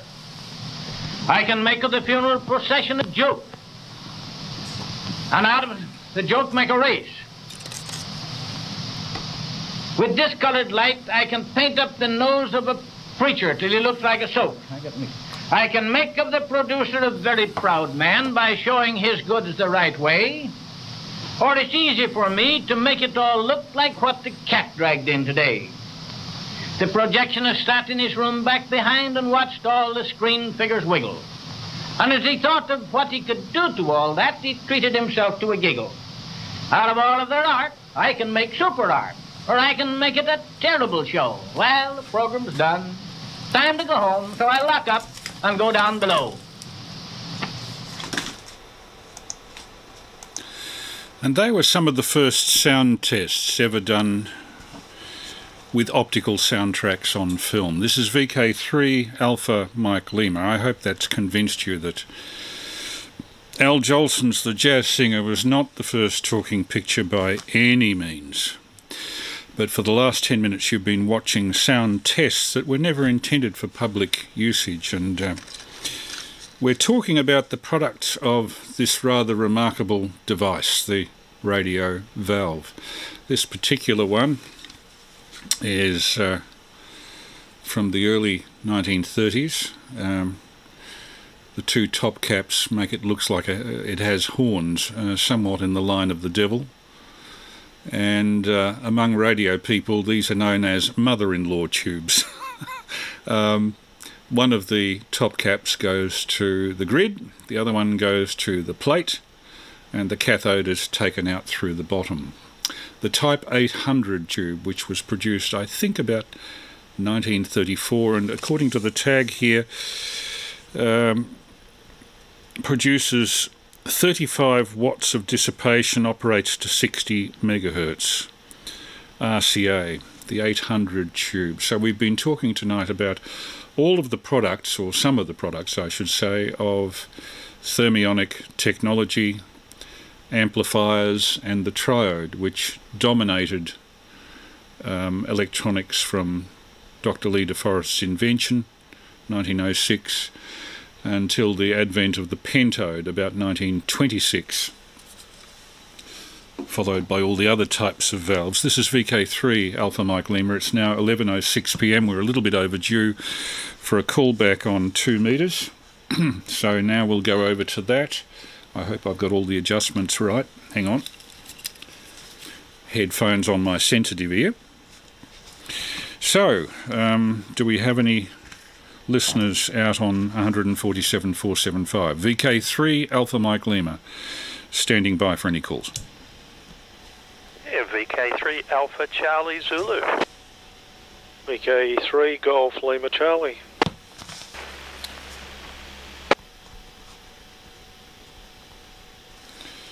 We have VK3ACZ. I've just done something fearsome to my sign behind me. I'll just bring that up again. Sorry about this, folks. VK3ACZ Peter, and VK3GLC, I think, Gary.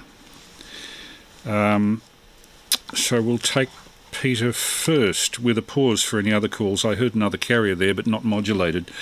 VK3ACZ to take with the group VK3AML. VK3AML in the group, VK3ACZ. Good evening, Chris. Good evening, Gary, and all other listeners. And still wondering where Dave is, ECG. Hoping he'd be back already, but perhaps not. Well, the Commonwealth Games are finished anyway. He was over there in the prime location.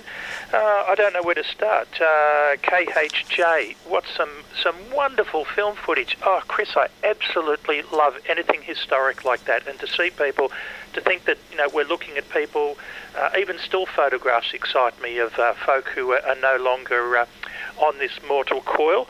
But to see them in moving pictures and hear the sound and all that sort of stuff, just super. And test broadcasts notwithstanding, fantastic stuff.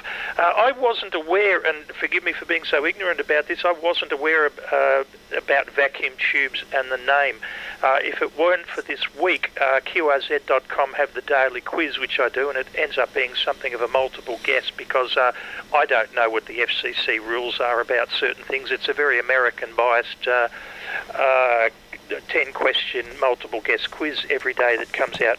But one of the questions was, what do English people call vacuum tubes? And of course, I naturally assumed that everyone in the world called them valves. That's what I've always known them as. But anyway, it's just so funny that only this week I was educated about that sort of stuff.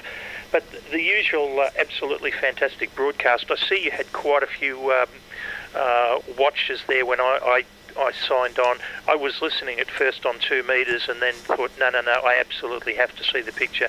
I've got to watch the first 10 or 15 minutes again, which I am able to do at my leisure, of course, probably tomorrow. But just so grateful to be here every Saturday night to see what you've got to offer. And missed you last week. No drama about that at all, of course, but no, you had other things pressing and important too. But all good, Chris. Fantastic to be on. VK3AML in the group, VK3ACZ. And no breaker in there. VK3ACZ and group VK3AML. Well, last week was stymied by the fact that the computer was away at the shop for 3 days, having a new hard disk put into the RAID 5 drive. One of the hard disks collapsed on us, and the sound card, which had been operating on one of the stereo channels, the left channel, I think, for the better part of a year, with the right channel dead, started to have trouble in the left channel as well. So needless to say, I had to just get the whole thing seen to.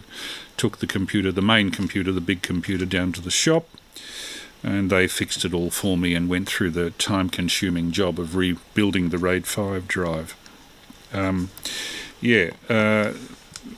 was unsure as to whether to play some of the illustrations, there being music on them. Of course, music is not illegal to play on the air in Australia. Entertainment is.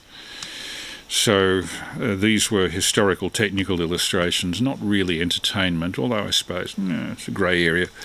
But I hoped nobody would object to the occasional musical illustration on the soundtrack to indicate the quality being achieved by the various workers in the early 1920s. Professor Tikachina at the University of Illinois was using just a carbon microphone. Very poor audio quality, but he managed to get an optical recording before just about anybody else, with the exception of a worker originally in Europe, later in New York, Eugene Lauste, L-A-U-S-T-E, who devised a method of modulating a mirror galvanometer to produce a variable area track on film about the time of the First World War. Some of his very short clips have survived, but nothing has been committed to internet as yet. So the Tikachina optical sound films are the oldest ones currently accessible, 1921. But you can hear from the results on those tracks how fast the audio quality improved. By the time Dr. Lee DeForest was doing his early tests, November 1921, the quality was really rather acceptable. Anyway, around to Gary, VK3GLC and group, with a pause for any breakers, VK3AML. Okay, thank you, Chris. Nothing heard in that gap from this location. However, that's not any major indication that there wasn't anybody there, but you've probably got a better listening position than I have. All well received at this location, mainly via the interwebs. I did have a minor hiccup in the latter stages where the video and audio got out of sync. It's a bit of an issue with the television that I'm using, but a little bit of judicious paging back fixed the problem. And got it back in sync again. Not quite sure what happened. I didn't notice any disturbance on the traffic graphs, but oh well. This is what happens. But yeah, all well received. I thought I'd dash out here tonight and push the button on the callback. But I generally around watching inside, even if I don't get back on the call back on the on your test transmissions. But all very goodly. Back to you, VK3AML and the group VK3GLC. VK3BLX. And acknowledging VK3BLX, whose name it just escapes me at the moment. Was it Graham? I'm not quite sure. VK3BLX, VK3AML and group. And I've just got a message on the text chat saying any updates on Shortwave Australia. I did talk about 8 days ago to Dave 3ASE, who's operating Shortwave Australia from Newborough, just north of Bendigo, about 17 kilometres north of Bendigo, on a 60-acre property now. And he tells me that he's operating 2 dipoles from 2 separate 100-watt transmitters, both, as I understand it, operating from the same VFO. One dipole set is north-south orientation, the other is east-west orientation, and one of the dipoles is up about 80 feet, strung between trees, I gather. He's got quite a few gum trees, very tall gum trees on his property. He's making the best of 4835. 2310, he hasn't put much effort into at this stage. I thought that 2310 was a little on the weak side, and when he told me what he was operating on 2310, I had hysterics. He tells me that all he wanted to do with 2310 for the moment, until he gets a proper transmitter sorted out,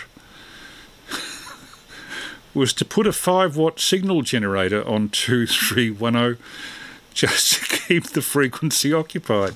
So no wonder the bloody thing's fairly weak. There's about 5 watts going out. However, I was speaking to a friend in Tasmania who has the old 3RPH, the radio for the print handicapped transmitter that used to be, I think, on 1629 kilohertz or somewhere around there, top end of the broadcast band, and was operated out of the Collingwood shack of 3CR, as it used to be, behind the Collingwood Town Hall. It's been decommissioned, the transmitter was taken to Tasmania, capable of running a kilowatt. Dave has a permit for 5 kilowatts, but I don't think he'll ever get there because he can't afford the electricity bill. Although you never know, he might install a huge number of solar panels if he gets so inclined. But I gather there may be something afoot to get the old 3RPH transmitter onto 2310. That's all I know at the moment, that it's early days, but Dave seems to be operating every day on 4835. It's well worth listening to. So I'll hand over to VK3BLX. Graham, what's news from your quarters? VK3 Bravo Lima X-ray. Is it Graham? I'm not sure. VK3AML. VK3AML and the group VK3BLX handles John. And yeah, I just wanted to say how much I enjoyed it all tonight. The interviews from the old timers there, those early pioneers, gee, they were ambitious, weren't they? I mean, they were just so determined to just progress things. Just amazing to watch.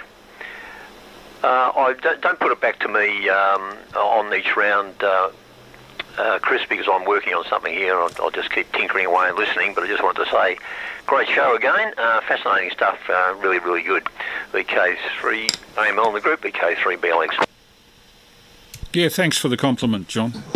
Appreciate it. And I understand quite often when I'm in the shack, if I'm talking on the air, I'm doing something with a soldering iron or, you know, rewiring plugs or whatever. You wouldn't believe the number of interconnections that are required, or perhaps you would, when you're running one computer with live stream, another computer on my right, which a little bit later I'll be running with Zoom, a mixer with 5 channels occupied, an audio peak limiter running from the output of the mixer, and the interface with the 2 transformers in it, with level controls in it between the audio peak limiter and the transmitter. Everything has to be lined up with the right audio levels, and things can get out of hand. One of the things that threw me this week is that the new sound card that I got, I would have assumed that in computers sound cards would be standardized in level. No such luck. Everything was different. Input level for line input was different. Output level from card output was different. So I've had to, as best I can, I'll check the stream of this by playback to see if there's any distortion. But I think I've got it all set up properly with the oscilloscope over there. Oh, and while I'm talking about valves, this presentation valve was a gift from my very good friend, Jeff Sylvester, VK3. Now I've done it. VK3. He'll come up and he'll tell me his call sign, and he'll say, "You idiot." VJS.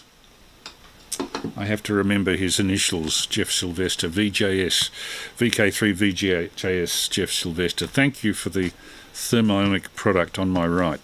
Anyway, round to Peter, 3ACZ. And can you tell us anything about the next meeting of the Sherbrooke Club? It should be fairly soon, I think. VK3ACZ and group, VK3AML. Yeah, VK3AML on the group, VK3ACZ, and good evening to you, John, as well. Well, I can tell you that next Monday night is our on-air meeting on RAJ, Be There or Be Square, and it'll be the first Monday of the month. Looking forward to it, and I don't know if we've got anything in particular planned yet. Well, I'll find out on Monday night with the broadcast. Oh, I'm just looking at that tube you're holding up there because I'm about 60 seconds delay on my on my visuals with you. Now, a couple of things come to mind. First of all, tonight's until 4 o'clock tomorrow afternoon, the Alara contest. So anybody listening that wants to help the ladies out, I think it's terrific that they're involved in amateur radio and running a contest and all that, worthwhile. The DX has been absolutely fantastic today. Gee, 20 metres was firing in all cylinders, but that's almost as an aside. I had some really good contacts over in Europe on the long path. But I did want to say that concerning the shortwave broadcast with Radio Australia, and I won't say it the way he says it, I was surprised by your comments because 2310 is the one I've been hearing most clearly. I'm really surprised and blown away by what turns out to be the practical reality. So there you go. Good thing my radio wasn't told that, or it might perform. I noticed too somebody's been playing music on 1865. I haven't been able to hang around long enough to find out who it is. You might know, Chris. Anyway, back to you, VK3AML and the group VK3ACZ. VK3ACZ and group VK3AML. Well, there are a number of people that run test transmissions on 1865, it being such an underutilised band in Australia. I'm surprised anybody's listening to it. There are a few stations that do that sort of thing. One in particular I know runs NBFM on 160, mostly because if he uses envelope modulation it gets into his neighbour's audio systems. It's always the problem with AM, at least with sideband. If the envelope modulation is demodulated by an audio system, you can't understand who it is, you can't understand what they're saying. And if you're a neighbour of the person, your identity is hidden. But if you're transmitting AM, they can hear every word in hi-fi by rectification, usually from computer speakers. They're lousy with it because most computer speakers have the amplifier in the speaker, and the speaker itself is plastic or wooden construction, no RF shielding at all. So if you're in a high RF environment, computer speakers make an excellent receiver, untuned receiver. So I'll be interested in the Monday 3RAJ meeting. I presume it'll be about 7:30 or thereabouts, not sure. Could be earlier. But I hope to be at the next meeting of the Sherbrooke Radio Club. Just as a matter of interest, fellas, Tuesday lunchtime, I've been a part of a group of 4 people originally going to Auburn South Primary School in the early 60s, and as a result of our 6th grade teacher, who was particularly enlightened, we were given a creative introduction to the last year of primary school by a teacher who handed us the science demonstration teaching pamphlet, and he said, "I'm not going to teach this. You 4 boys and 1 girl have to teach this." So we got together and we did things like boiling water in a kerosene tin, putting the cap on, and then the air pressure crushes the tin as the steam condenses. We also built out of Meccano a mechanical gramophone that we could record by scratching into wax our voices by yelling at a diaphragm. We were all 11 or 12 when we were doing this. We measured the speed of sound by getting the school's bass drum down the other end of the school ground and a pair of binoculars, timing the arrival of the sound with a stopwatch. That took great reflexes. But the result of all of that was that we were in such a creative environment that the 6th grade class from 1965 has kept in contact all these years. And out of a class of 32, there were big classes in the 60s, it being the baby boom, the tail end of the baby boom. Out of our class of 32, 2 have died in the last 57 years. That's pretty good going. Could be a lot worse. And something like 17 of us are still in touch. And we're having a lunch at a local pub near the old primary school on Tuesday. So we're all getting on a bit. We're pushing 70 now, most of the people. But it's a delight to shake the hand of, sit down and natter with the people who were the wallpaper of one's childhood, I suppose would be the best description. One particular bloke there who went far within the police force, good friend of mine, and I spent most of the mid-60s climbing trees, not for exercise. We were putting wires up the trees to do things with shortwave radio. Initially receiving, and the other thing I won't admit to, I better quit while I'm ahead, VK3GLC and the group VK3AML. Yeah, fair enough, Chris. Well, I think a fair proportion of us may have to admit to being in a similar sort of boat, but all I can say is those were the days. Things have changed somewhat, but however, it was all good, clean fun until somebody got poked in the eye with a sharp stick. Fortunately, I missed that ailment. One or 2 fellow students had some nasty accidents, but never mind. We won't go into that. Sort of reminds me of, I think was it last week? No, it wasn't last week. Week before last. Yeah, your live stream there. You had a diagram of inter-exchange coaxial cable, all the various tubes and interstice pairs, which sort of reminded me of tonight of valves, vacuum tubes. There was still some of that stuff around at the start of my career in telecommunications. Still still alive and well and kicking and working quite nicely, at least between Adelaide and Gawler.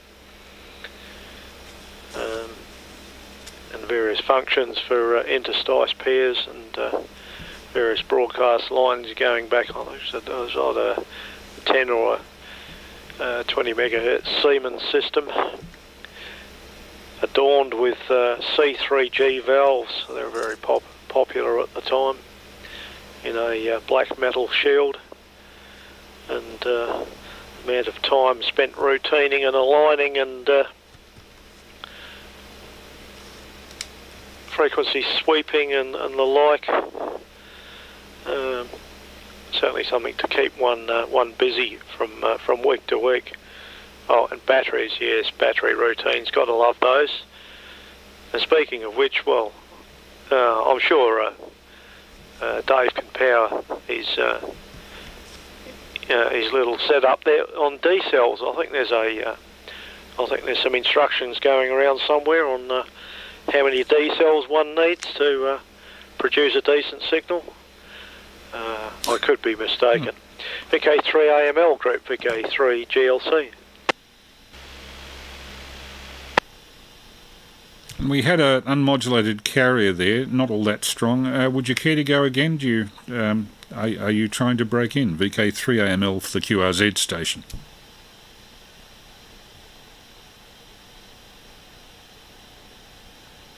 No, just a carrier. Hello to whoever it was, anyway. I'm just wondering what a battery routine is. I'm sure you're not talking about a tap dance with a lead-acid cell in each hand, but could I hand it back to you, Gary, for what the hell is a battery routine? Yes, one of those very important things that was done on 48-volt systems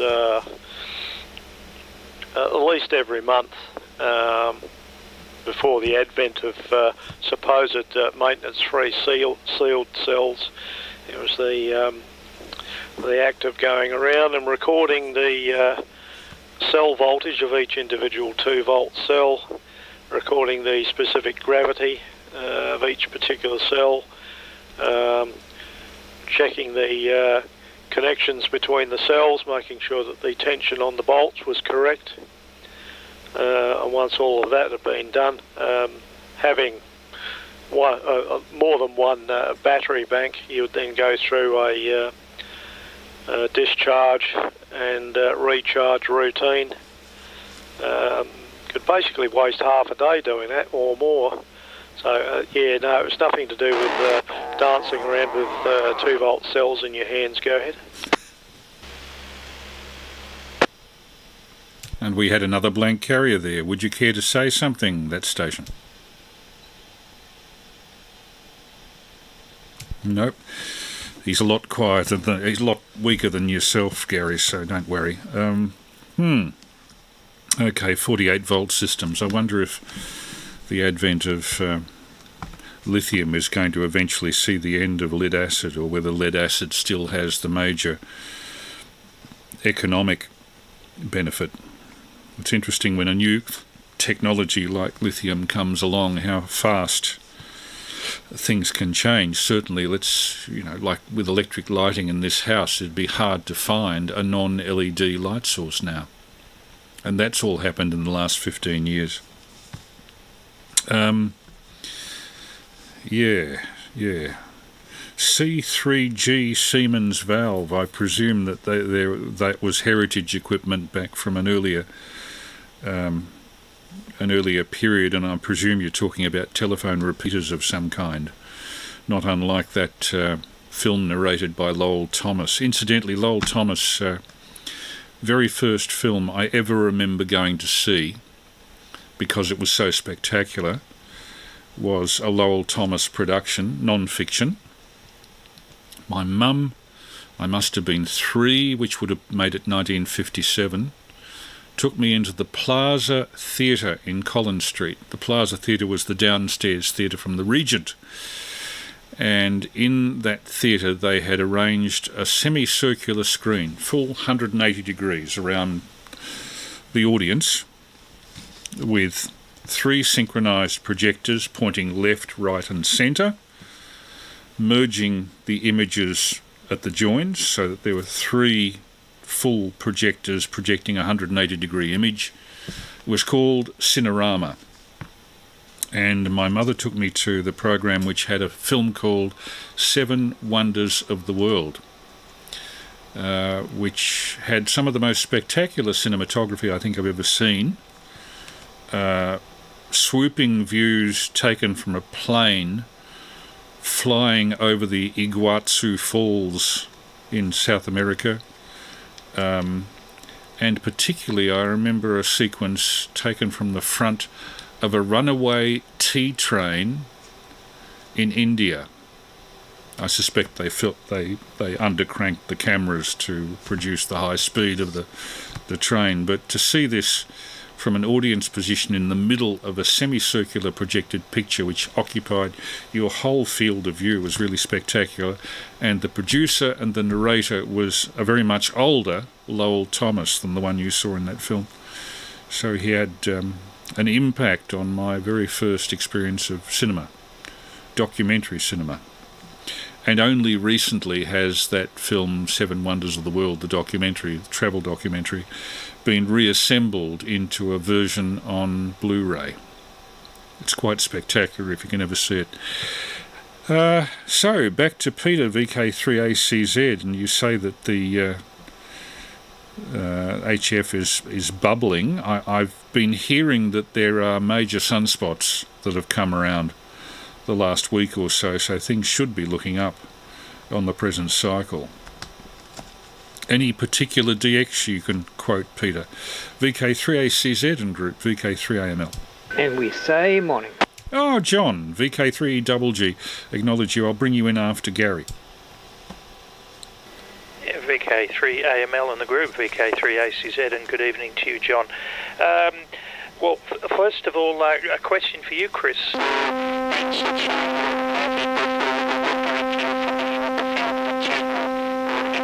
The cameo in Belgrave, I can't remember exactly when, but they're showing it. They have wonderful features going back to the old silent films and the very, very earliest talkies and all that sort of stuff, which you're probably quite aware of. To answer your question about DX, though, well, funny thing, this time last week, things were a bit subdued. We had a CME on Friday, and we had some G2 level solar activity. The solar wind was way up there, and I don't think it detracted from things too severely. It must have been bad when the CME happened, but I think it was in the early hours of our Friday morning, so we missed the best of it. We just knew that the K index was up to 6 or 7 or whatever. I still managed some good contacts even on the daytime side of it, but things have been a lot better. K index is 1, the sun's relatively quiet. I noticed that the solar flux is only starting to go up again. It went down to 97 or something last week. I see it last time I looked, I think it was 119 or something. We really want it above 150 before the bands like 10 and 15 start going gangbusters, but 20, which still performs even at sunspot minimum, was really, really super tonight. Big caudal hops. I was talking to stations and long path to Europe that didn't want to believe that I was giving them 30 over 9, that I must have had 2 preamps in or something like that, and I was getting 9s from them back, so some super conditions. I suppose my favourites, and yes, we do a bit of the Michael CMC calls them machine gunning, you know, those stations that just want a signal report, and before you finished saying anything to them, it's almost like a contest, you know, they're moving on to the next station. Well, I've had 1 or 2 of those, but today was remarkable because I found, as I mentioned before, the French station in Normandy and the other one halfway between Stuttgart and Munich were on for a long chat, and it was just so... truth is, I like a little bit of both. I like knowing where my signal's getting out, so a quick signal report and get lost is not always such a bad thing, but it was very, very encouraging and an awful lot of fun today. Out portable, at the location that you and I went up there. I'm so glad you weren't there to see me putting the antenna up in the air, though. I think I had about 40 throws with the nylon cord and the sinker to actually hit the limb that I wanted. Very, very embarrassing. But also had the 80-metre end fed up there so that I could work some of the Alara lasses this afternoon. And I managed some good contacts, 10 over 9, because I would ask the girls for genuine signal reports, and I was getting 10 over 9 from Adelaide on 5 watts, which again is very satisfying. I could have tried QRP to Europe. I've done it before, but I did hear a VK6 working 6 watts get into Germany, and I heard both sides of the conversation there. So, yeah, band's in good condition. Sorry, I'm probably boring you with all that waffle. Back to you, VK3AML in the group VK3ACZ. No, not at all, Peter. VK3ACZ in group VK3AML. I was actually doing a little bit of DX this morning. I had insomnia and got up just to have a cup of tea at 3:30 a.m, a time I'm never normally up at, and I dialed up 80 metres on one of the South Australian web SDRs. I think it was the one run by VK5ARG, which is in a particularly quiet location called Tarlee, north of Adelaide, which Gary is familiar with, being a South Australian, or a former South Australian, Gary. And I noticed that on about 3.75, a little bit outside our band, maybe 3.8, there was some sideband signals, so I tuned in, and they were ZS's.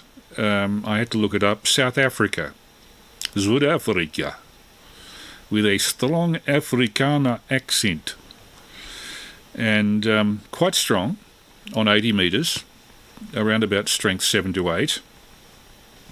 And the interesting thing is that with South Africa here, it's a little bit difficult because I think the signal goes over the poles. If you do the Great Circle route.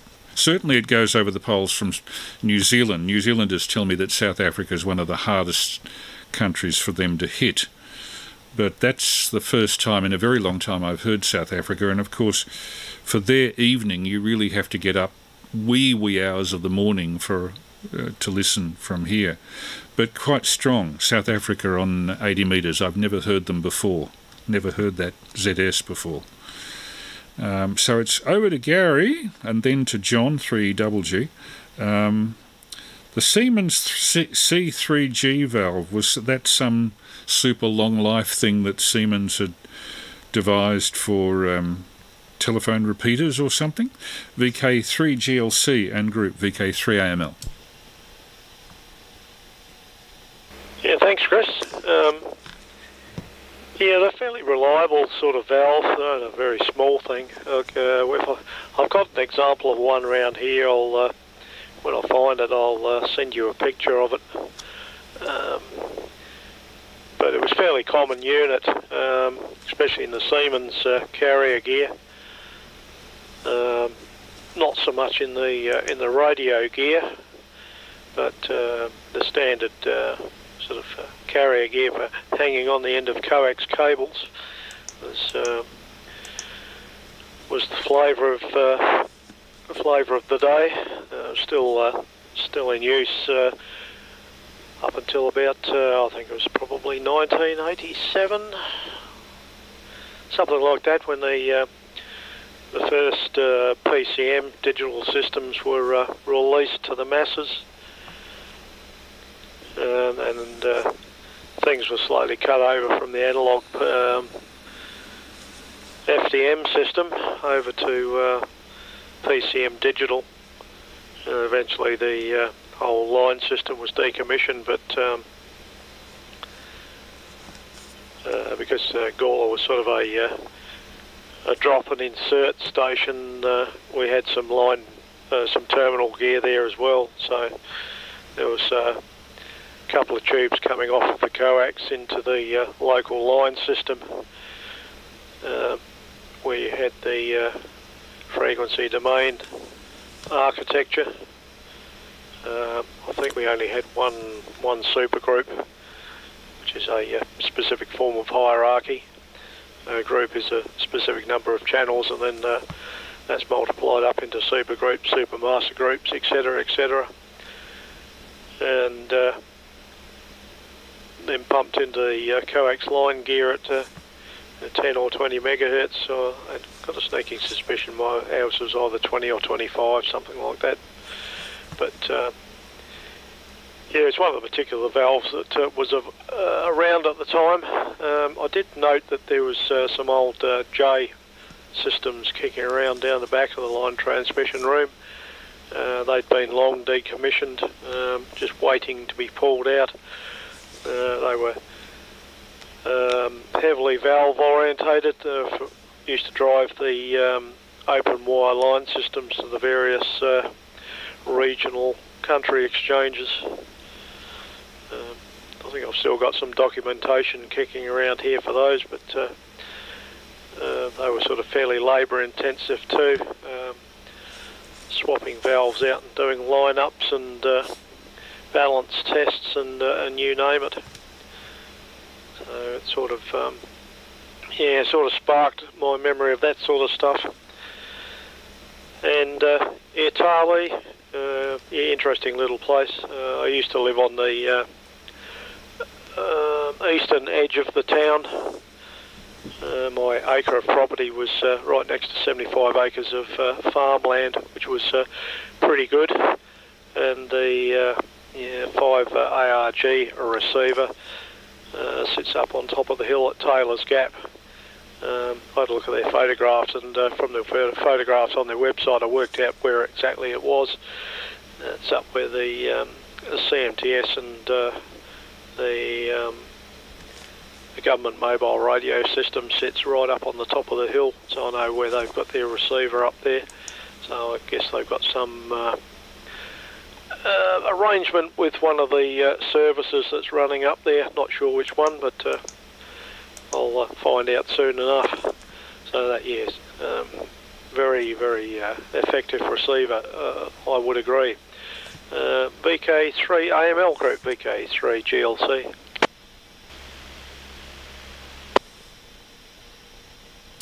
Yeah, VK3GLC and group VK3AML. Interesting you had so much carrier gear going on the coax cable up there. I wonder where the coax cable would terminate. Oodnadatta? Would it run all the way to Alice Springs through there? I'm not quite sure. I would imagine that Tarlee would be kind of on the main line heading up towards, what's it called now, Port Pirie, I think, up past there. Haven't spent much time in South Australia. Actually, it's probably the state where I've spent the least time, unfortunately, so I don't know it very well.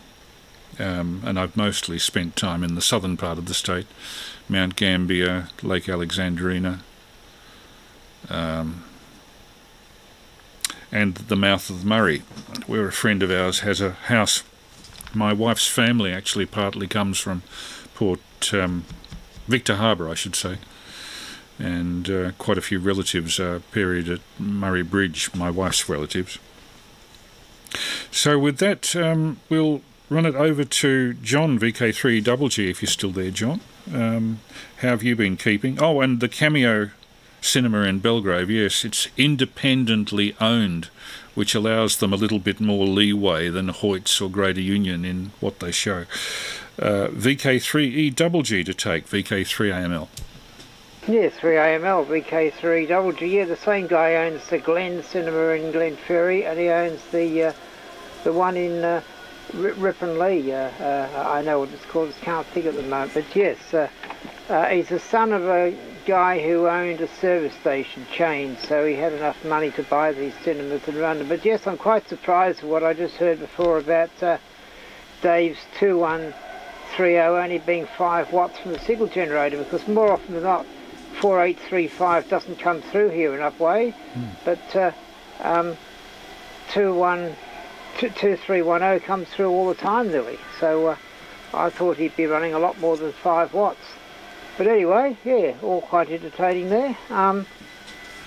Yeah, I just thought I'd throw that comment in, but anyway. No worries, John. Are you keeping well up there at the moment? Oh, trying to. It's freezing. Oh, yeah. You're up nearly, what, 500 metres? Yeah, something like that. Yeah, it's a very good DX location for VHF, although I like Peter, I don't notice a great deal of difference on HF with altitude. I mean, even when you get to skywaves, it doesn't seem to matter a huge amount how high the antenna is, even about dipole.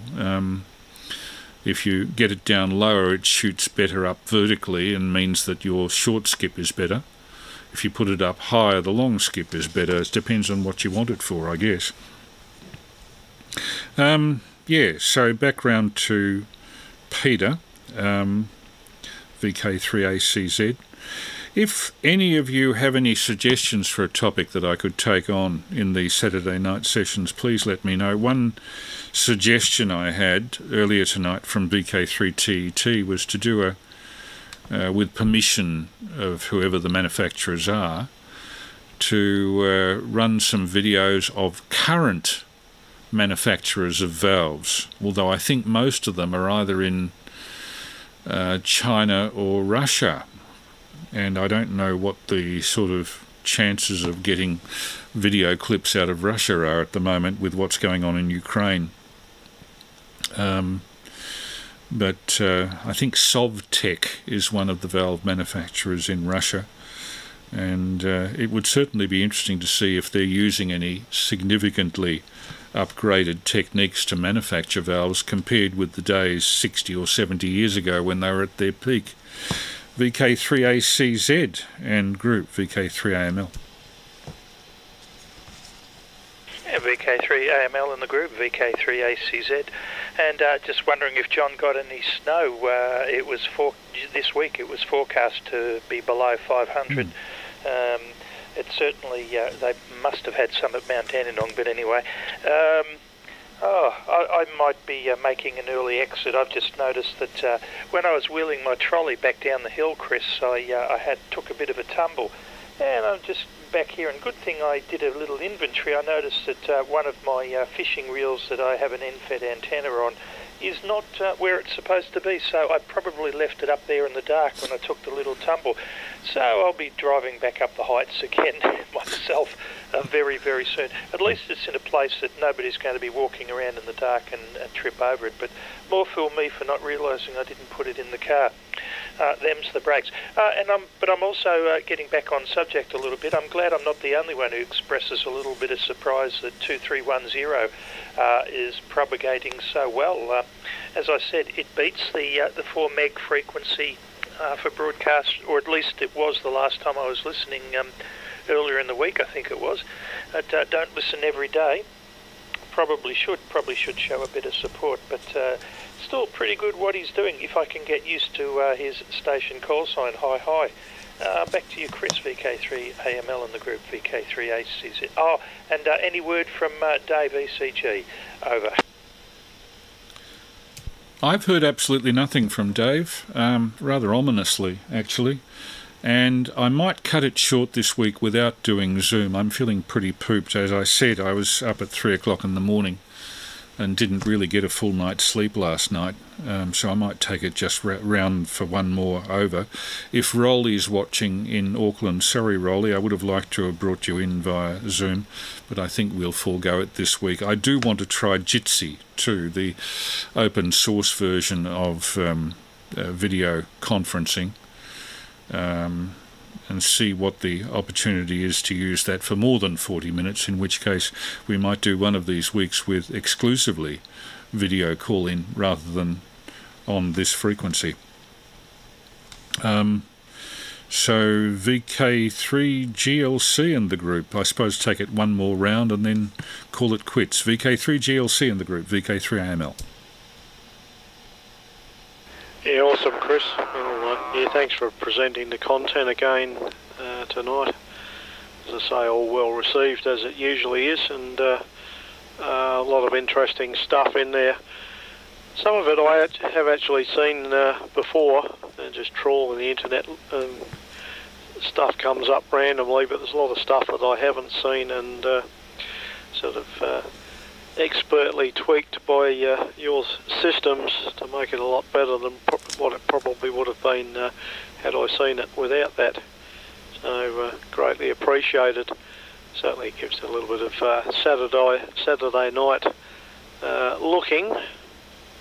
Of course, we can't call it entertainment, but it's certainly looking stuff for sure.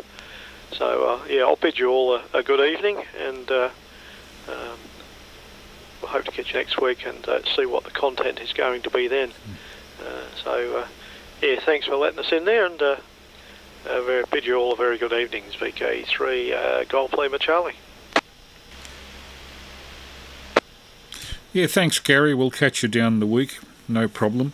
I'll just see if John VK3BLX is still with us. VK3 Bravo Lima X-ray. Are you tied up with soldering, or have you tootled off, or are you still around? VK3BLX and group VK3AML. VK3AML and the group VK3BLX. No, Chris still here. Still soldering iron in hand and cutters and the usual thing. So just reading the mail, as we used to say. Yeah, very entertaining and very informative as usual. I particularly like to see some of that stuff about the early recording on film, soundtrack, optical soundtrack on the film. It was really very interesting. I hadn't seen any of that really early stuff, and as you commented, it was pretty amazing how rapidly the quality improved. That was quite dramatic. Fascinating stuff. All right, thanks again, and I'll hopefully catch you next week. VK3AML in the group. Good evening to everybody else. VK3BLX is clear. Okay, it's over to John, I guess, to tie the ribbons. John, VK3EGG, VK3AML.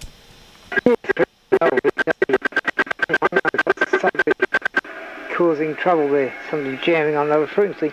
You can probably hear Dave in the background, because actually I've got Dave coming through at the moment. But yes, it's quite amazing that he's getting out so well on 5 watts, as we were saying before. But yes, all very...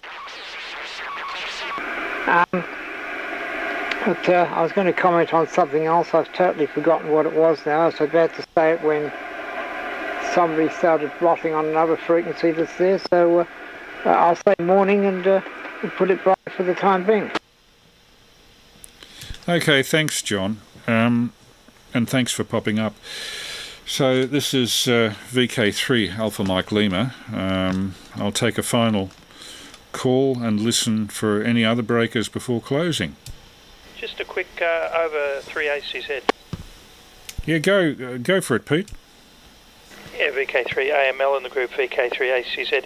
I meant to comment before, that was a good capture you got there, hearing the ZS's on 80 metres. Definitely not heard them on 80, but then I'm not around that time of day normally. I've worked them on 10, 15 and 20 in the last few months, but would love to get a contact on 80.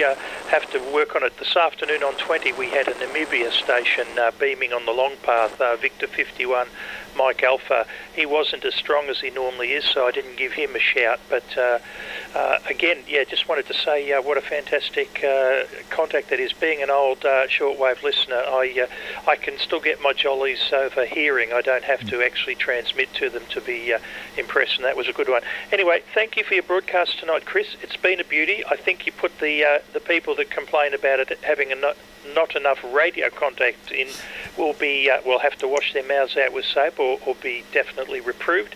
It was certainly pitched towards amateur radio. Not that I have a problem with whatever you broadcast. You haven't brought up anything that hasn't been interesting and or fascinating with me. But anyway, thank you again for what you do, and hope to hear you on Monday night on RHA at 19:30. Otherwise, on the 5th at the Sherbrooke Radio Club club rooms. Good night, Chris, and thank you. VK3AML, and good night, everybody else. VK3ACZ. Good morning. The other thing I was going to talk about was, yes, I wonder how UR4LL stuff for sale is going, because he's in Ukraine. He was probably the last place you could go to where you could get all sorts of stuff for making high-power emitters and whatever at a reasonable price. I bought a few things from him. but I haven't in the last year or so because I haven't had any money to do any projects. But anyway, they're interesting to find out what's happened, because he can get all sorts of high power valves and roller inductors and big tuning capacitors and you name it, stuff for making big business. He had it. So and like I said, at quite reasonable prices. Yeah, anyway, with that comment, we'll say morning. No worries, John. Anyway, final call. Anybody else want to make a comment before we go? VK3 Alpha Mike Lima listening. Yeah, well, Mr. Branch wouldn't have worried about things being either music or entertainment, but anyway. Well, I try to keep it, if there is music there, it's for a technical reason that I'm showing it. Either it's historical or it's an example of audio, a soundtrack recording quality, which those recordings were, and that one of the child performer, Ruth Dietzmann, was recorded in 1923, filmed in 1923, so it's almost 100 years old. Frightening. And it's interesting also that Danish early sound film was an early product of Autophon, long before they got into moving coil cartridges, which is their main line now. Anyway, with that, I'll say a very good night to everybody. I am cutting it short. It's just on midnight. Normally we go to past, but I've been burning the candle at both ends, so feeling a little bit lacking in ability to produce words. All the best until next week. VK3 Alpha Mike Lima now closing listening. Yeah, well, yes, I heard all those bits about Mr. Autophon and things like that. It was most interesting. I hadn't heard that bit about Autophon, but yes, I also think if the WIA and all the rest stand up for keeping the old amateur radio with Morse code, well, the old amateur radio also included music broadcasting, and quite a lot of developments for broadcasting were pioneered by amateurs, so we should be, to not be hypocritical, if we're going to say we want Radio X and Morse code, we should also be saying we want music. But anyway... We've actually got it, if you look at the regulations with the new Radio Comms Act 1995 and appendices or amendments, now says that entertainment is illegal. They could define that in any number of ways. If you step out of line or if people complain, they can certainly do something. But in general, I try to keep it to a factual, informational sort of content. So not really under the lines of entertainment, more like under the heading of how things were done and how technology developed. I do try to avoid music in these live streams and on the air, not because it crosses the amateur radio regulations, but because a lot of music is scanned for by bots on internet and YouTube, and you can find yourself with a copyright challenge if you're not careful. So I try to keep it to spoken word. As you might have noticed from, for example, the Eddie Cantor clip from 1923, I kept to his patter and faded down as soon as the music started. George Olsen and his music playing background for Eddie Cantor, who also was in the Ziegfeld Follies of 1922. Okay, with that I'll close and just listen before switching off. Yeah, right, we say morning. There was something else I was about to say, but I've forgotten, but anyway, that's where crossband would be better, but anyway, we say morning. All the best, folks. I'll now go across to the live stream and have a look at the text and see if I can answer questions there. VK3 Alpha Mike Lima now closing on 147,475. Next week, either Jitsi or Zoom, I guarantee. So if anybody's watching from interstate and wants to come in on Zoom, sorry, I'm really too buggered to do it at the moment. VK3AML clear on the air.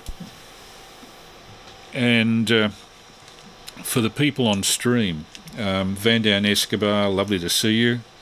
And Dennis O'Day, Nice to see you there. You asked about local developments in sound film. The DeForest Phonofilm Company had multiple operators going to various parts of the world, and for a short time in 1927, in April-May 1927, DeForest Phonofilms operated an Australian studio at the Rushcutters Bay tram sheds in Sydney, and they produced a silent feature film, silent unfortunately, called The Romance of Runnymede, with the facilities there, based on a Steel Rudd story.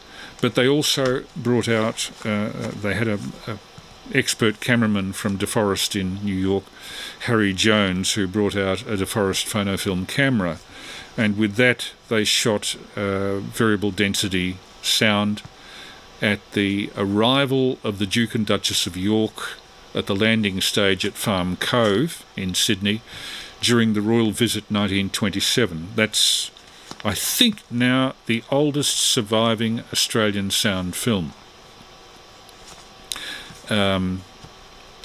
So that's another DeForest product, but it's never been put onto internet. It is at the National Film and Sound Archive. You'll find it in their catalogue, and I believe there's playing on it musical material from the HMS Renown band. That's the British ship that brought out the royal couple.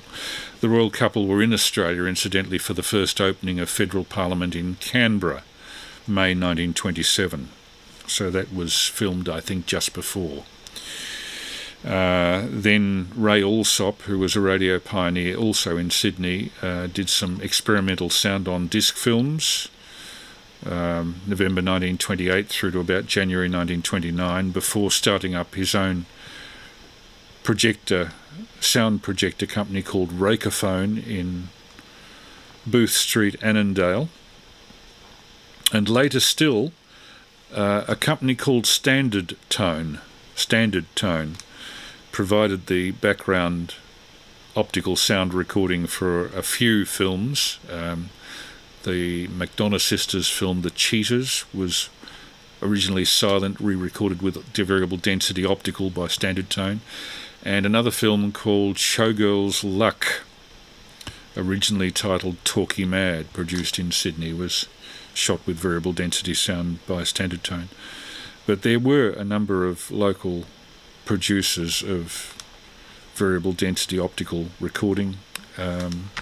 The principal one in Sydney was CineSound, produced 17 feature films through the 1930s, all directed by Ken G. Hall, I think, with one exception.